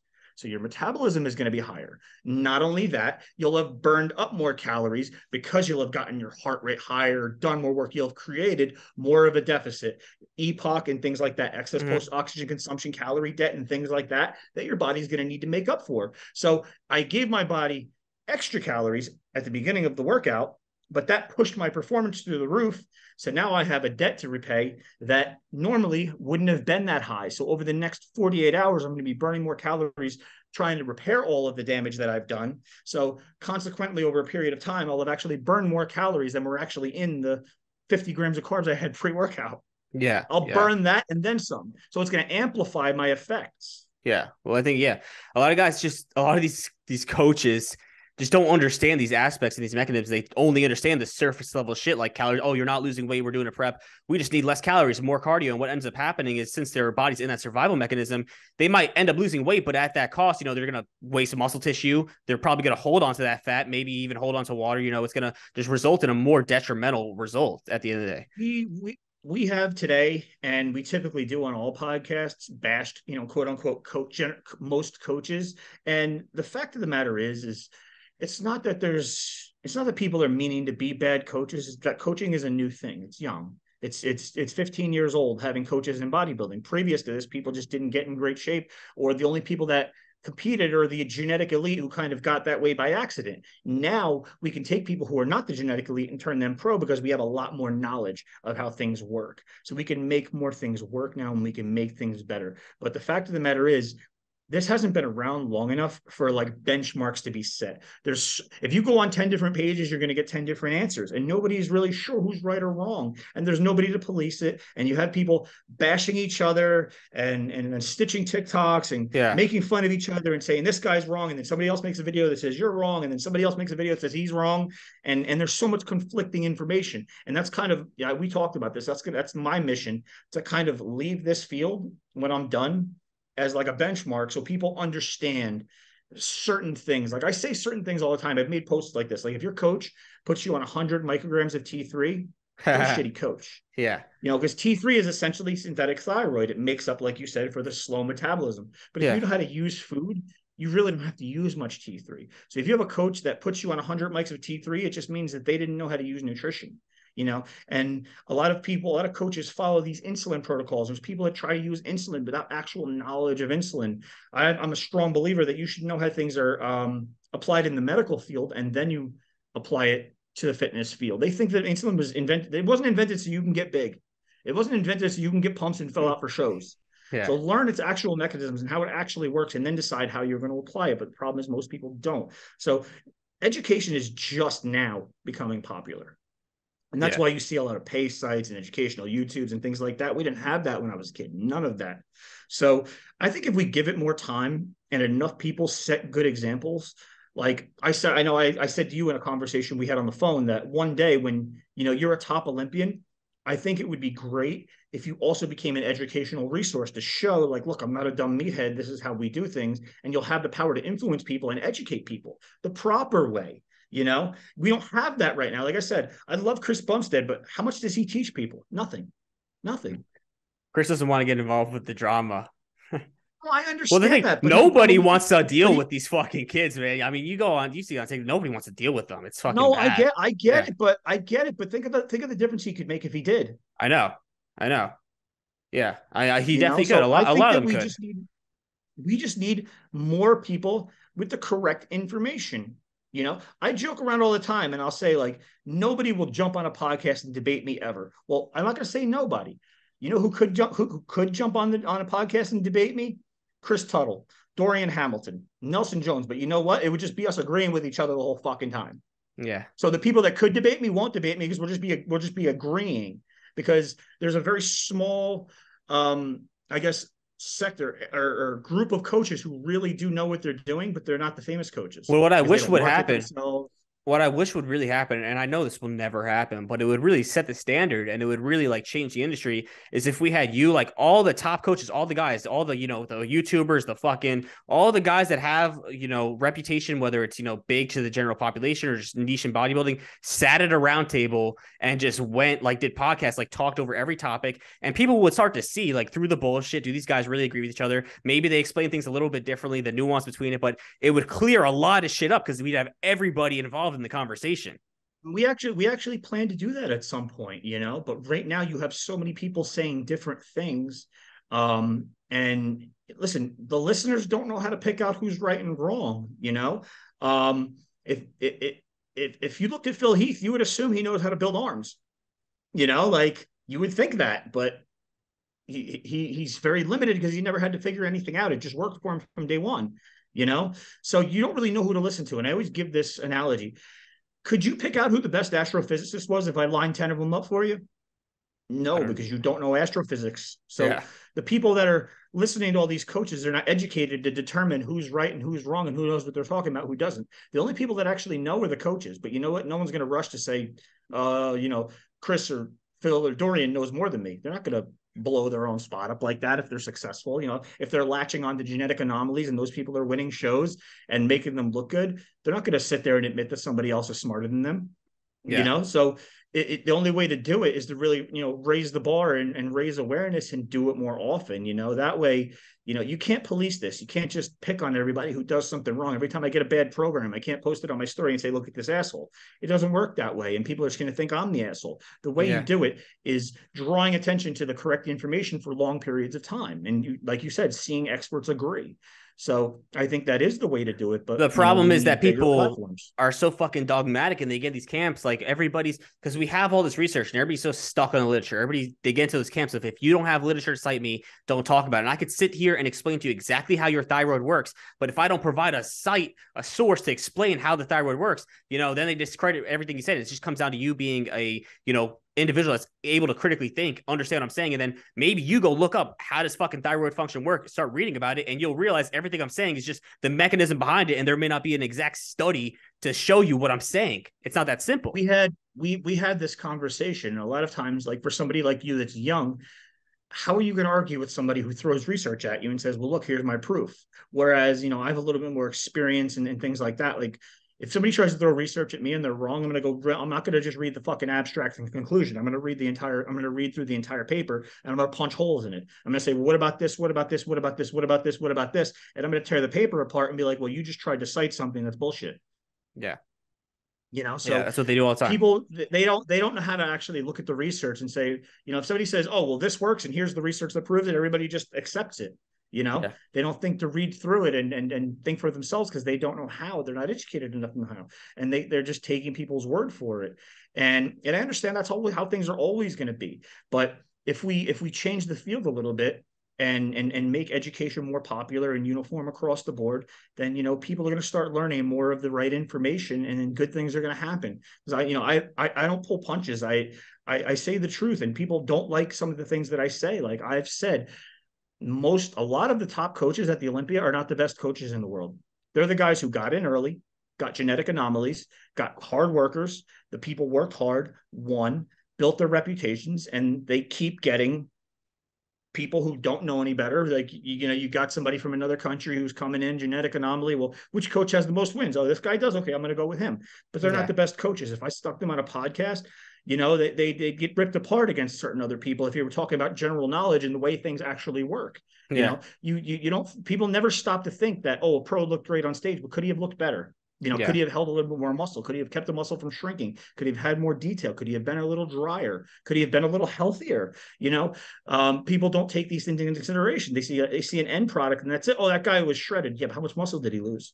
You know, um, oh, he was dry, but he took 6 diazides. You're like, Yeah. they don't take these things into consideration because they don't know to. And I think that slowly but surely you see some of the better coaches working their way into the Olympia lineups, and people are slowly starting to figure things out. And I think 10 years from now, all the most popular coaches right now will not be the top coaches. I think as time passes, cream rises to the top, education becomes more popular, and people see how things work and people see how the capabilities of the actual good coaches when they get a genetic anomaly and what they actually can do with somebody, then those coaches are going to either be faced with the fact that they need to get more educated and become better at what they do, or they're going to be phased out. Yeah. So you eliminate people by raising the bar. And Yeah. I think that's what's going to end up happening. Mark my words, 10 years from now, you're not going to see the same coaches coaching the Olympians. You're not. You're going to Yeah. see all of the up and comers right now that are really putting their time in with education and doing their diligence and paying attention and taking classes and learning and studying and improving their skills and gaining more experience with a wide variety of people. There's a lot of people that I know that have worked with these top Olympian coaches and didn't get great results at all. And I'm telling you, people that really execute. And that's because a lot of these top coaches only know how to coach in a perfect scenario. They don't know how to deal with, problems and issues. You know I what I'm know. thinking, but I'm not going I to say know. it. I know. I know. I want to touch on, I want you to just clarify something. I want you to reconfirm because I've said this a million times and people always argue with me. So I want you to just, confirm that I'm right here. Fasted cardio versus cardio any other time of the day. Fasted cardio is going to aid in more fat loss. Yes and no. It's situational. I always bring up the fact that I make no Because it comes back to secret the about same this thing. anymore. Comes back to the same thing where people think only the calorie expenditure matters when it doesn't. Well, other factors matter. Yeah. I'm going to bring up James Hollingshead, who I worked with. He's an Olympian bodybuilder. I didn't get him to the Olympia. We parted ways. We had a falling out before that, so we both mutually decided to stop working together. But he hadn't ever placed in a pro show until I got him, and then when I had him, when he worked with me, he never missed first call out ever. So we made some serious jumps, and one of the things that we had seen was his legs like to shrink in prep. So because of that, and because he didn't have a job, he was always home and he had the ability to do this. I had him eating a meal, waiting for that blood glucose to come back down and that whole meal to clear and then do his morning cardio because I didn't want his legs to incur the work, fasted and risk them shrinking. So in a situation like that, there's more than one factor to consider than just burning body fat because if his legs shrink, then he has less muscle. If he has less muscle, his metabolism is going slower. If Yeah. his metabolism gets slower, I can't feed him as much. If I can't feed him as much, now he's not getting as many nutrients. He can start shrinking all over. So in order to preserve that muscle, I picked a different strategy. Now, if we're talking about fasted cardio versus cardio later in the day, again, this is the calories in, calories out crowd. And I've got to bring something up before to kind of lay the groundwork to discuss this. Again, James Hollingshead, when I worked with him, anybody who was following me in 2019 saw that we were mid off season. All of a sudden, he was in prep ready to do a show, and like, what the fuck? Well, the thing was, I conducted an experiment with blood glucose, and I showed that when we left his diet alone, the same diet, because I had him microdosing insulin, and people don't do this because you're not experienced enough to do this unless somebody is guiding you, you kill yourself. I had him microdosing insulin before each meal to put himself into range, to make sure his blood glucose was below 90 or below 85. And what that did was, because his blood glucose was lower, his body was more accepting of food, more sensitive. Because it was more accepting of food, the food went to the right places. So without changing his diet or touching the calories or touching the cardio or touching the training or cutting or touching the drugs or using any fat burners, didn't change anything. All I did was make sure he microdosed his insulin before each meal to bring his glucose into range. And I'm talking 2 IUs, 3 IUs at most. His glutes started coming in. He was so lean. He's like, fuck, there's a show in 6 weeks. We might as well just do it. And we did, and he took third in pro show.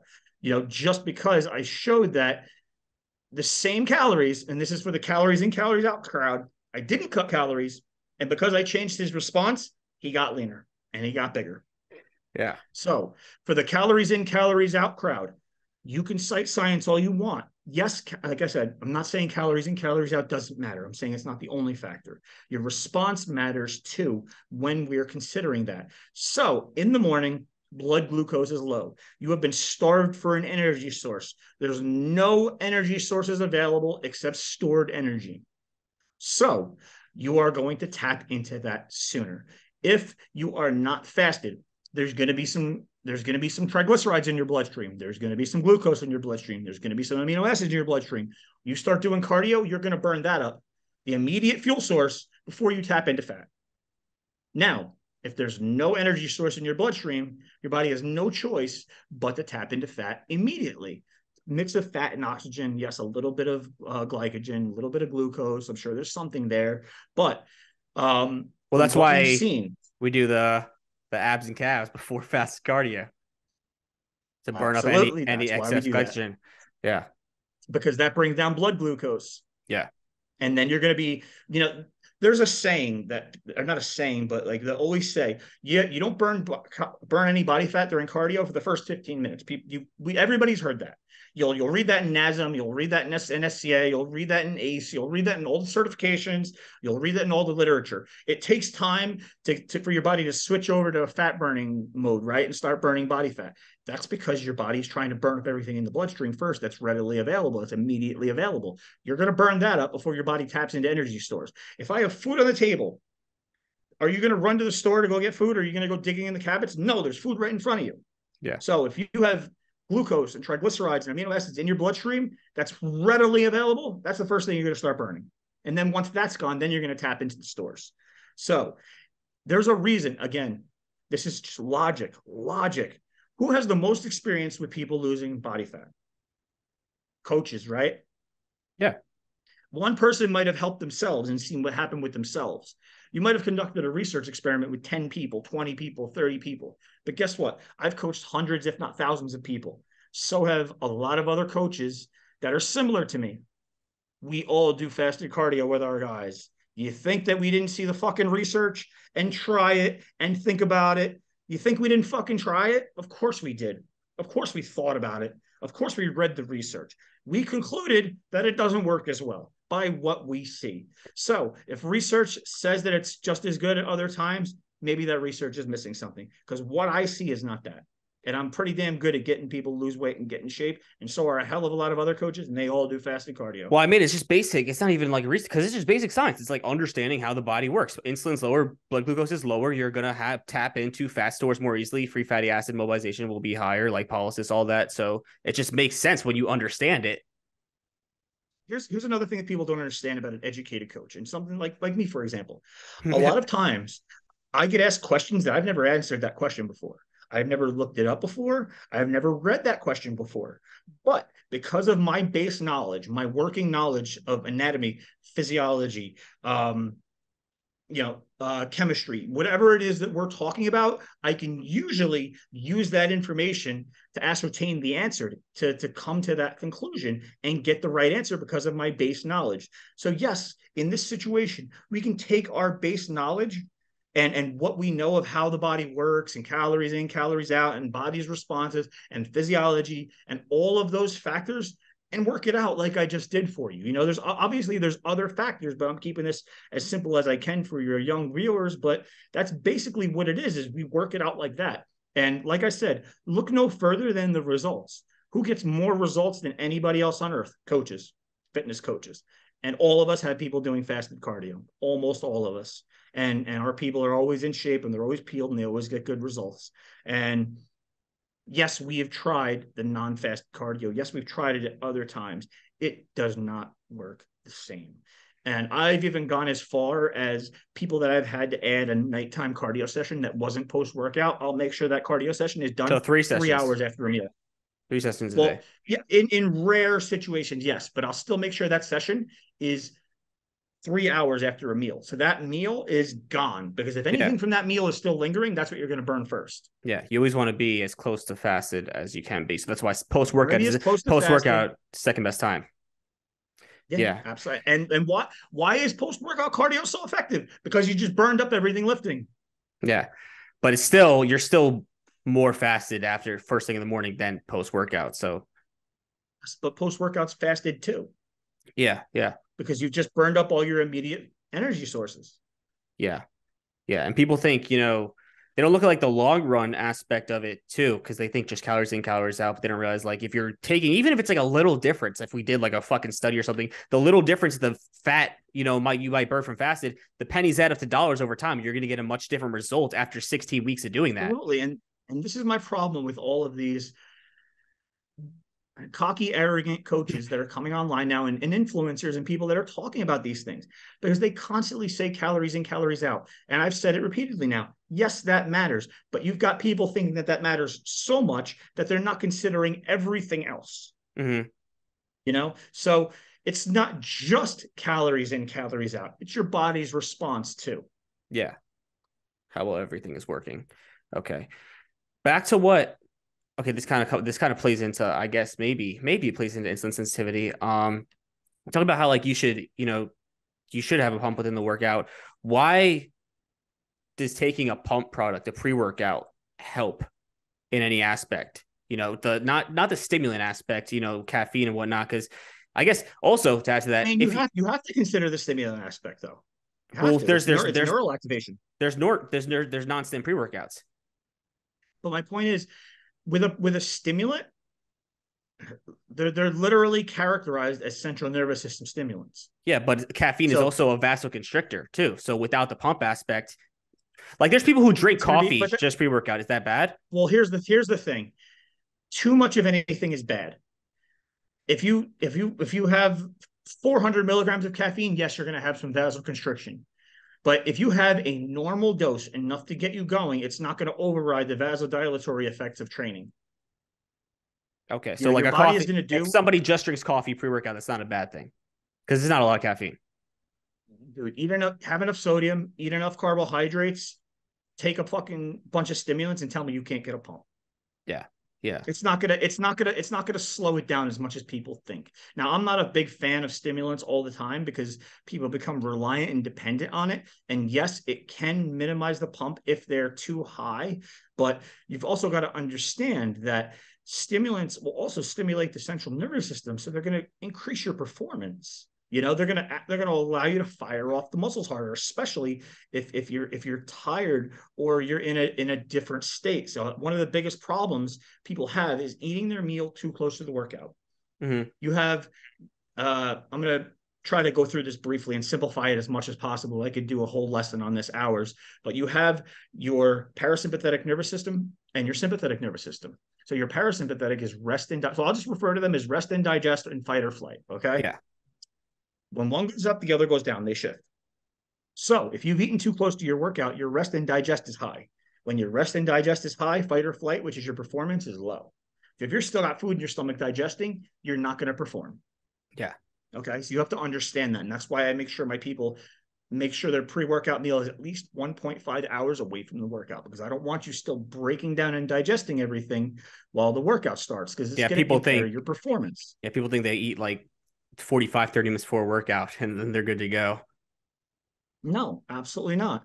So I want you in the perfect state for performance. And a lot of times when you have a pre-workout product that has stimulants in it, you've also got pump products in it, right? So they're kind of not only counteracting the effects of the stimulant, but they're facilitating pump a little bit to an extent.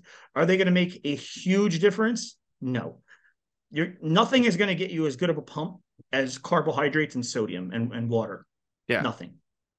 But they help. Inches add, like you said, inches add up to miles. It matters, so all of these tiny little things matter. Again, we're talking calories in, calories out. But if I took the same fucking diet and I trained it, 30 minutes post meal instead of an hour and a half post meal, I'm not going to have as good of a workout. If I don't have as good of a workout, I'm not going to have as great output. If I don't have as great output, I'm not going to generate as much metabolism. I'm not going to generate as much stimulus and growth response. So ultimately, I'm not going to have the same results with the same fucking diet by changing where I trained.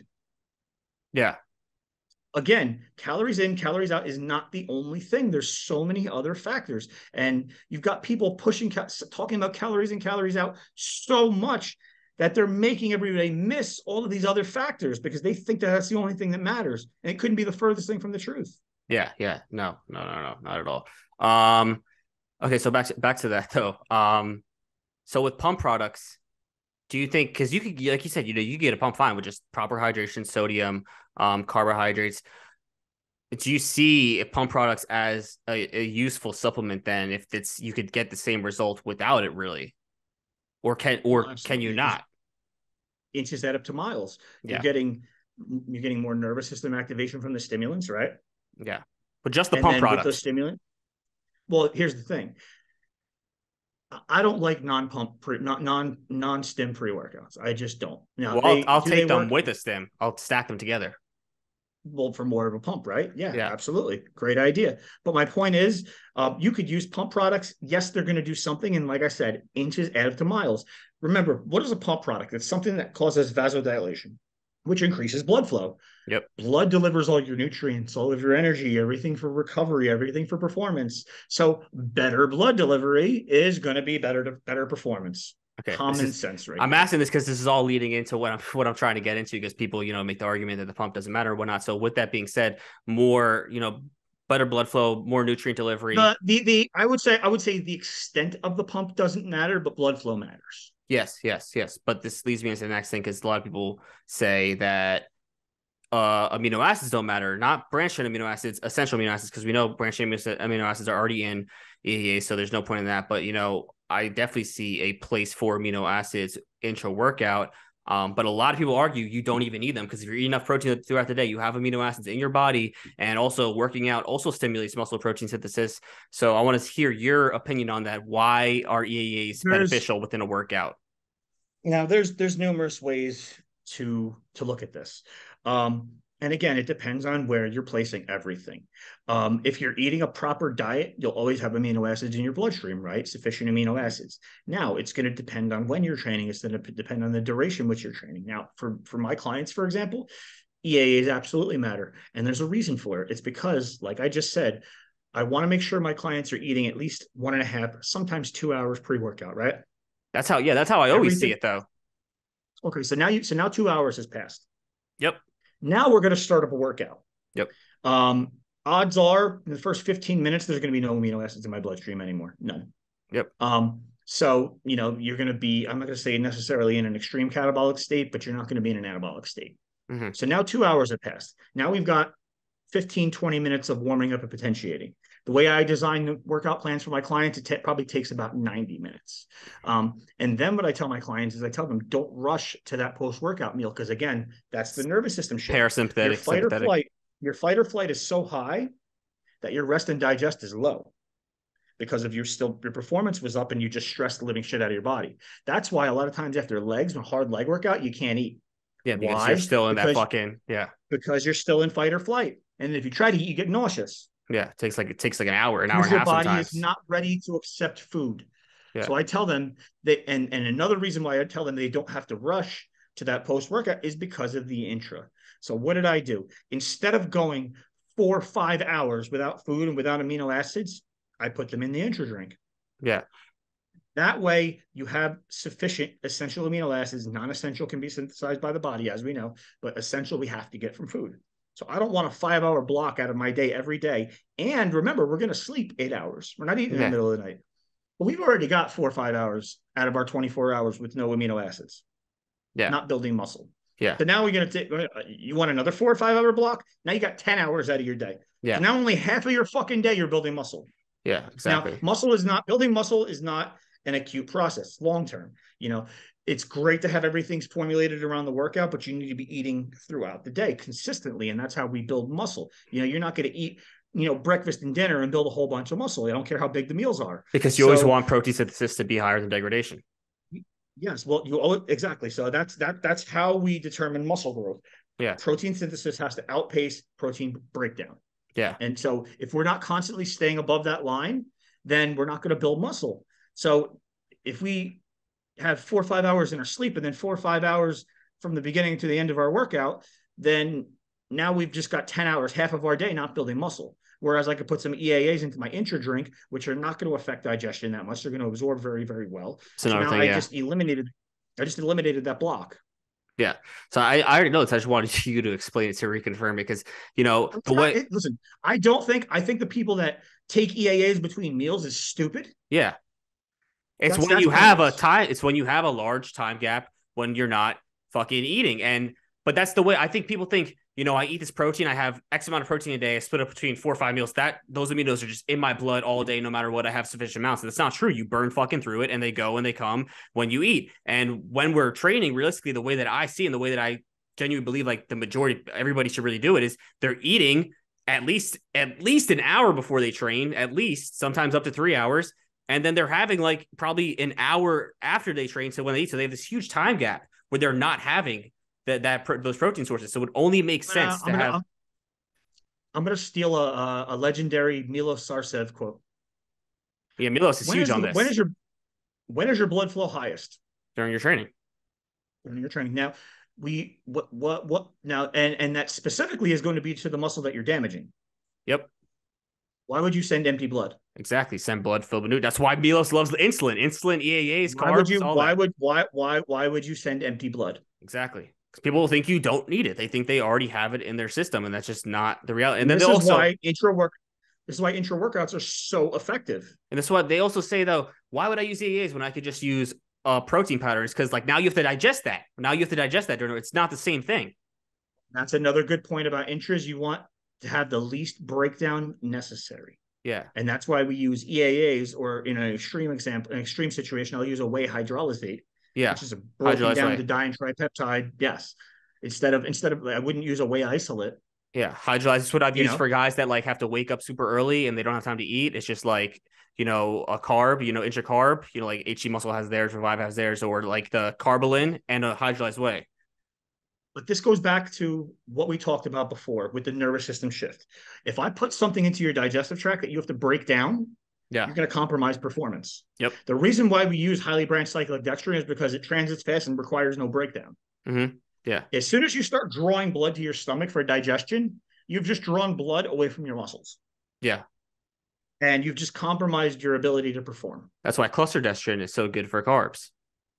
Yes, because it doesn't require any of that. Okay, if you start packing your intra drinks with things, then yes, that starts to happen. You start to turn on digestion and turn off performance. And this is another reason why, again, John Meadows said that intra drink has to be thin, not thick, because if too much of it hits you at once, you're turning on digestion. A lot of water. Start drinking it before you get to the gym. When I was doing 100 to 150 grams of carbs intra workout, it was in 60 ounces of water, half a gallon. Mm-hmm. And I would finish the whole thing, because if too much of those nutrients hit you at once, you're going to shift your nervous system and kill your performance. So it's got to be like, you shouldn't be chugging that drink. I have my guys try to finish about a quarter of it before they even get to the gym. So now you've got 3/4 left, and that you're going to be sipping on, not chugging for the rest of the workout. Because if you chug it, you're going to kill your performance. Yeah. So we got EAs down. Let's talk about intra carbs, because, I saw you talked about this the other day. I saw Mahali talking about it. I always pretty much put intra carbs for anybody that's trying to grow. Like I'll have some type of intra carb supplementation. If we're cutting food down, it's probably one of the first places I may cut it from, depending how low we are. But I think for one, it is, an easy place to place extra food. And two, I feel like it always just having that there helps with performance. Your blood glucose is going to drop during training if you're fucking training hard, and that helps to keep your training more effective. I'm more ectomorphic. Yeah. So you burn right through it. I have an insanely fast metabolism, like crazy fast. Like I've never not had abs in my whole life. And I used to fucking sit on the couch and eat McDonald's at times. Yeah. So for somebody like me, if I have 100 grams of carbohydrates 2 hours before my workout, I'm going to burn that the first 10 minutes and then I'm going to go flat. The only way I can hold a pump is an intra-workout carb because otherwise my blood sugar is just going to tank. First of all, because my metabolism is so fast and because I use my brain so much because the brain feeds off of glucose. And they actually, somebody just read something recently, said 2 hours of hard critical thinking burns as many calories as like 20 or 30 minutes of cardio. It's crazy. So my body preferentially favors glucose, doesn't like to tap into fat. Yeah. So my blood sugar will crash. Like you can see, I posted experiments on YouTube. I posted experiments on my social media pages. My blood glucose will fuck. Like I've shown people I ate like 200 grams of cream of rice, and my blood sugar will hit 64 2 hours later. Like my body will fire through it. So I need a constant source, or I can't fuel my workouts. You know, and you're going to get people like that. Now, if I have somebody who's more endomorphic, they're still going to have intra carbs, but it's going to be less. Yeah. And to the other point, yes, when I get somebody in deep prep, you know, the workouts are going to be shorter, first of all, because we don't have the recovery capacity when you're 6% body fat. Yeah, but you don't want to waste carbs on a fucking drink. I don't want to waste carbs on a drink because they're fucking starving. Yeah. No. So technically, would the intra carbs be optimal? Yes. But you're going to lose the mental side and the stress side from the food they're not eating. So you're fucking starving. So it's not even worth it. Well, you're weighing cost versus reward. I'm willing to give up 5% performance to get that mental satiety and keep cortisol. Because remember, if somebody's always stressing and starving, cortisol is going to be up. Yeah. Yeah, and if of course. cortisol is up, now we're going to have a hard time losing body fat. We're going to be holding a lot of water. Digestion might flare up from the stress. So it's going to reduce stress by giving them more whole food. So I think that that's the better option when somebody's really, really lean and starving all day is to give them food rather than supplements. But you would say for like all right these... now, I give my guys whey protein and cereal post-workout. When they're deep prep, I give them chicken and rice. Yeah. Because they want food. They want a meal. Yeah, that feels like nothing when you're in prep. It's just gone immediately. Feels like nothing. Nobody wants to drink a protein shake when you're starving. Yeah, no, it's gone. But back to your point here. So you think all guys, listen to this, kids just trying to grow, put on mass, they should have intracarbs. I'll put intracarbs in programs. And I don't know if you've had this, but, a lot of clients, like, you get clients who just like don't follow the fucking protocol. Like they just think like supplementations are optional and they don't realize like the intracarb is literally contributing to the workout and contributing calories. I put the intra shake in their diet section. I do it too, but sometimes they just see it and they're just like, even though I make it clear, you can make things as clear as you can to some people and they just still like, it's supplements. Like I don't really need it. And they don't realize it's literally contributing to the workout. You get a different demographic than I get because you get guys that are already super serious. They're already in. Yeah. Everybody, nobody signs up with me that doesn't know who I am. And when they sign up with me, they already know that. Yeah. I definitely get more like more Gen Pop people. So I think I might not need these supplements. I'm the coach you hated in sports, but you realized made you good. Yeah. You like there's no option to follow my program. Mm-hmm. Do it or I'm going to drop you. Yeah. Yeah, exactly. And I think that as time passes and you accomplish more, you're going to attract more of that demographic. But listen, if you're having that problem, I'd make it clear from day one. I always make it clear. Trust me. This is not negotiable. Trust me. I make everything as clear as you can. And it gets frustrating. The amount of people that just, even though you repeat it so many times, they just, 2 months goes by and I'm like, what are you taking? They've been taking only fucking multivitamin. I'm like, what do you mean? All this stuff is here. Like this is for a coach. This is for anybody who's a coach that's viewing this right now. And I've told you this personally, and I've said this in my class. If somebody's not going to execute the plan, it doesn't matter how good of a coach you are because the plan is not going to work if it's not done. So yes, you may need the money, but on the back end, your reputation is going to be hurt because you're going to have a whole handful of people who got no results who are going to blame you. Yeah, so exactly. I would rather lose a couple $100 a month and get rid of the person that's going to hurt my reputation because you only have one chance at building your brand. And once your brand is tainted, it's done. You're not going to recover from a bad reputation. So don't allow people to hurt your reputation. If they sign up with you and they're not listening, it doesn't matter if you need a couple $100 because you're going to lose thousands and thousands and thousands on the back end if you let enough people hurt your reputation because they didn't get results. And I promise you, if you got 10 people that didn't get results, 5 of them were bashing you and blaming you. Yeah. Yeah. That's how everybody, you see guys work with, coaches who are good coaches all the time. They're like, he didn't do this, he didn't do that. And like thinking they know better. They go around running their mouth. It's like, really, like you just didn't listen to anything. Like you were a shit client. I take criticism on coaches with a grain of salt because a lot of clients will even go as far as to lie. Clients lie to coaches all the time. Just so the responsibility is not on them. They lie to themselves. They blame the coach when it was never the coach. Mm-hmm. Yeah. And that happens. So my advice is have the conversation once. Happens again, I'm sorry. Here's a refund for the rest of the month. I wish you the best. Don't wish you bad, but I'm not working with you. Yeah. Yeah. That's how it should be, because people can definitely fuck your entire reputation just by going around lying, just because they want to victimize themselves at the end of the day. Listen, you've seen the backlash that I've gotten from the community for being open and honest and truthful and speaking my mind and saying things that people don't want to hear. And I would have a horrible reputation right now if I gave people ammo. So I protect myself by not allowing those type of people to work with me. You can't find dirt on my coaching style because I don't allow it. If you're not executing it, I get rid of you. Well, I have listen, what are you gonna say? I was gonna say, if I was fucking up, you'd hear about it all over the internet. Yeah.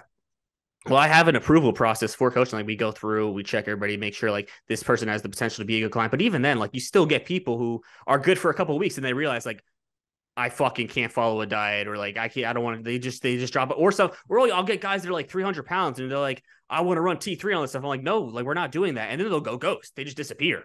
And then they let them. Yeah, let them. Yeah.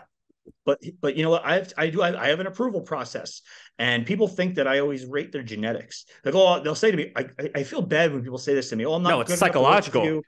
Or you have so many pros, and you're a top level coach. You wouldn't want to work with a guy like me.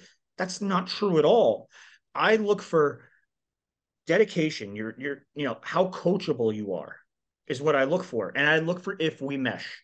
I am a tough coach. If you're sensitive, we're not going to work. Mm-hmm. So I don't work with sensitive people. I don't work with overthinkers.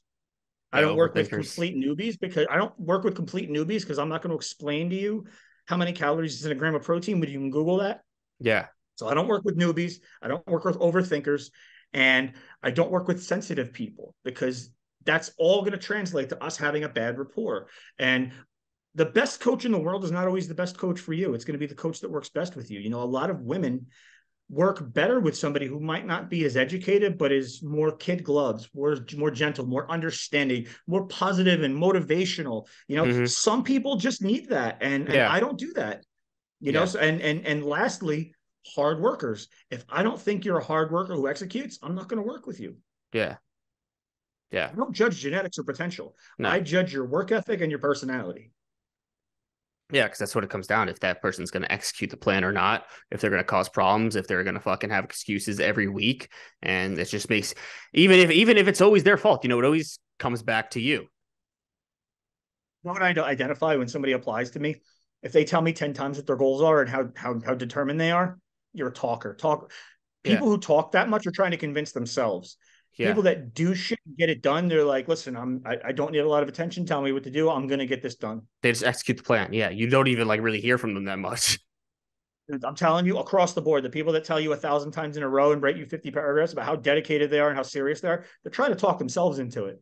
Yeah. Yeah. They just want your validation. Like, oh, you could do it. Yeah. Like you're on the right path, but really those are never the people. Those are never the people that execute ever. No. They just want to hear that they're able to do it.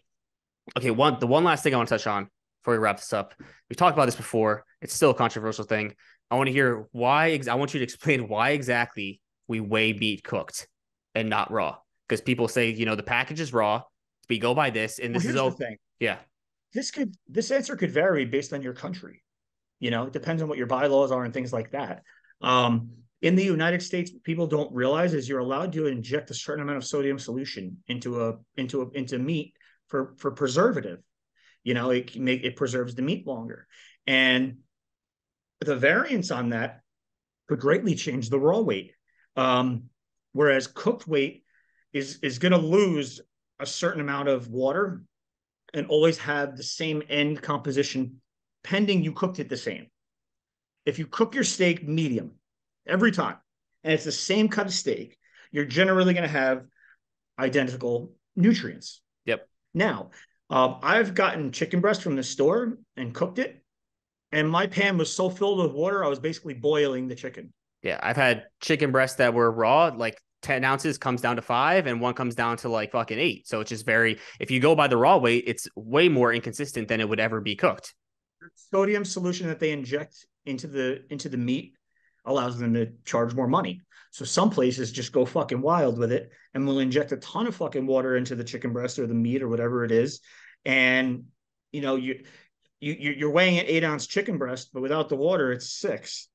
you Yeah. know, Yeah. so I think that cooking, at least in the United States, because we have the loosest laws as far as that, is you're better off going with cooked weight. Now you've got some countries that are very strict. I heard Australia is very strict.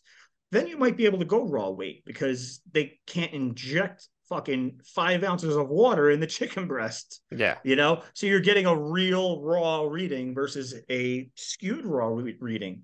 So it's going to be different. And there's even variances when you talk about rice, for example. I can cook a bag of rice or a pot of rice for a certain period of time, but I can at least add a quarter more volume by cooking it longer. Yeah. So it'll hold more water. So you've got variance there too. There's always going to be variance. So the correct answer to this is just do what you've always done as consistently as possible. That's going to be, because I caught a client, or I didn't catch a client. I posted about it in my story, and then he texted me. He said, "Shit, I've been bringing all my fucking food cooked all year. I mean, uncooked all year." And we were starting contest prep. And my answer was, well, we're not going to change that now because this is what your response is based off of. If we change the way we're weighing it now, we're going to get different results. So I said, the fact that you've already been doing it that way, don't change it. Keep it the way you've been doing it, because that's how I've been gauging your response off. But did you just say that just for the prep? Like after he goes in off season, would you have him switch to doing I'm it going to leave cooked? it alone. Leave it alone? No, I'm going to leave it alone. Okay. Yeah, Because but it's been, first of all, he's international. So it's probably a little bit more accurate. I have a lot of international people. I have people in Australia, Japan, fucking everywhere you can think of, UK, yeah. South Africa, everywhere. So the fact that he's international too gives me a little bit more trust than it would be in the United States with the weight of it. But the fact of the matter is, I already have 2 years with him, and that's how he's been doing it. So I would have to learn his body all over again if I changed it. So we're just going to leave it the fuck alone. Okay. But at the end of the day, still, cooked will be more accurate. Cooked, you're Should gonna be be more left. accurate. You're gonna be left with the same result, given that you know how to fucking cook. Which, if you're a bodybuilder, you I should know hate how the to fact. I cook. hate the fact that listen, people have argued before that, oh well, I can burn a chicken breast and get it even lighter. Well, you burn your chicken breast to eat it? Yeah, That's a stupid argument. you don't know how to cook your food. Like you should be cooking your You food don't the know how to same cook. way Yeah, every like time. cook your food consistently, Yeah, as consistently as you can. and that's gonna leave you with a more consistent result then, especially because I'm sure. people. I'm sure there's a lot of people watching this right now who have cooked a chicken breast in the pan and it's full of fucking water, and now they're like face palming. They're going, oh, that's what fucking happened. Fucking what was I gonna say? So yeah, when you're left with the more consistent result every time when you cook, given you know how to cook with you, or if you're going by raw measurement, especially because that's what I was gonna say. People will say, if I just buy from the same brand every time, it's probably gonna be consistent, but that's not even reality. As a bodybuilder travel and shit, you're not gonna always be able to get it from the exact same source. There's gonna be variance with brands too. Yeah, yeah. So just going by your final cooked product, given you cook it consistently, is going to be your most consistent. Tell me, you buy Purdue chicken breasts, they always look identical. Yeah, no. But even if that was the case, you're not always going to be able to buy Purdue chicken. You go places. There's stores out of this place. You go to a different store. It's not always the same. But would you say so? That applies to chicken, fish. What about like ground beef? Ground beef, I'm not necessarily sure of, simply because you could cook out a lot of the fat too, depending on the percentage. So the weight's going to change drastically. When you But cook with out the ground fat, beef, do you leave that in the pan or do you toss it? I always go with grass fed ground beef. So because those are all healthy essential fats and higher in omega-3s, I keep it. I make sure it Hmm. stays in there because I want Yeah. that. You know, I Yeah. specifically bought it for that. Yeah. First of all, for your listeners, regular ground beef and grass-fed ground beef are like two different foods. One's inflammatory, one's anti-inflammatory. Yes. They're not even the same. Spend the money, get the grass-fed, or you're going to lose years on the end of your life. I think grass fed and finished is the best one. But yeah, I mean, that applies to eggs, just all meat stuff, going with the people think it's just marketing, the organic stuff, the grass fed stuff. It's not. There is really a huge difference. And like I said, with eggs, you could taste a significant fucking difference just by even looking at it between like a basic, white, grade A egg versus those omega-3 eggs. Well, with eggs, you want pasture raised. Yeah. Pasture raised, vegetarian fed, natural as possible. The more orange the yolk, the better. The more yellow, the worse. Yeah. But yeah, you should be spending the extra money on these things because it matters. It matters for your results, matters for your insulin sensitivity, matters for your composition, matters for your arterial health, matters for your long-term health, matters for your blood pressure, matters for everything. Digestion. What is it? Digestion, because like you said, red meat is Digestion. red meat Yeah, is very it's inflammatory. People think inflammatory. Yeah. think they have problems, but maybe if they just switch to a grass-fed source, those problems would disappear. And I'm pretty sure a lot of people have experienced Regular that.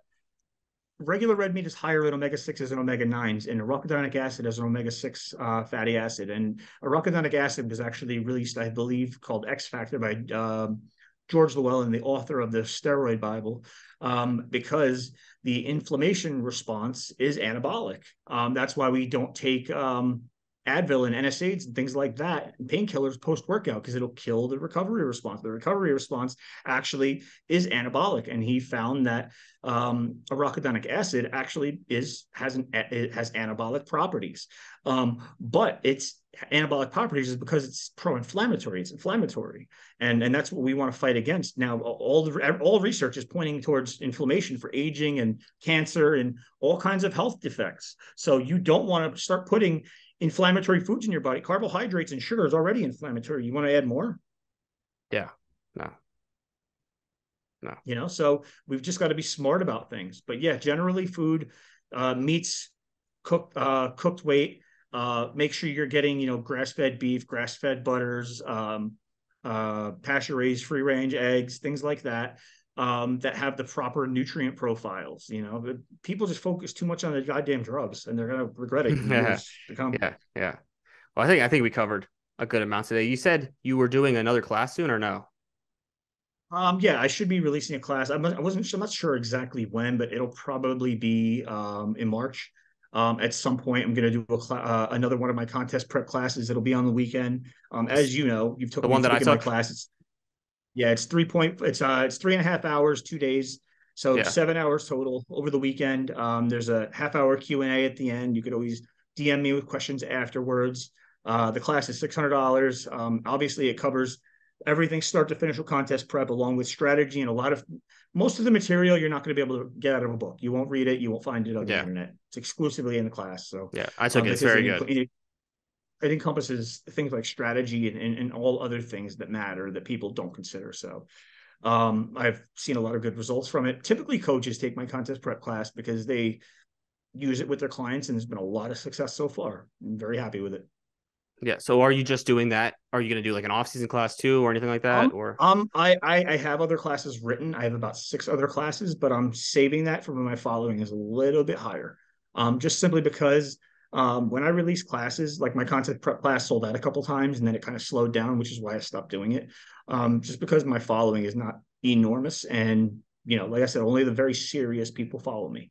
So I'm waiting until my following is a little bit bigger to release those classes, because I want to, make it worthwhile. This is my life's work, over 20 years of extensive, research and hard work and just everything else that I put into it. And it's pretty much handed to everybody on a silver platter. So, Yeah. So you're going to be doing the contest prep again this next upcoming month or two, though. Yes, sir.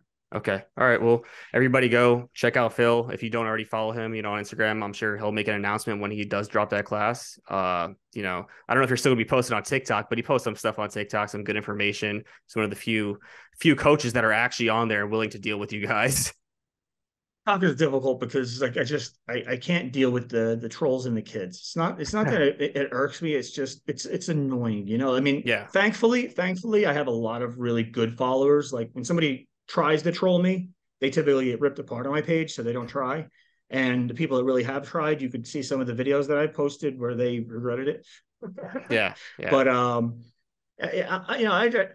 get back on TikTok at some point. It's just the material that I do on TikTok is a lot different than the material I prefer to release. Yeah. All right. Well, drop a comment if you think Phil should get back on TikTok, and drop a comment if you think Phil should start making YouTube videos. If you guys follow him, you guys get him, up there. I'm sure he'll be motivated to make a lot more content, and then you guys will learn more. But thanks for coming on, Phil. I appreciate the time. And thanks for tuning in, guys. I'll see you on the next episode of Brass Tack Bodybuilding. Thanks, bro.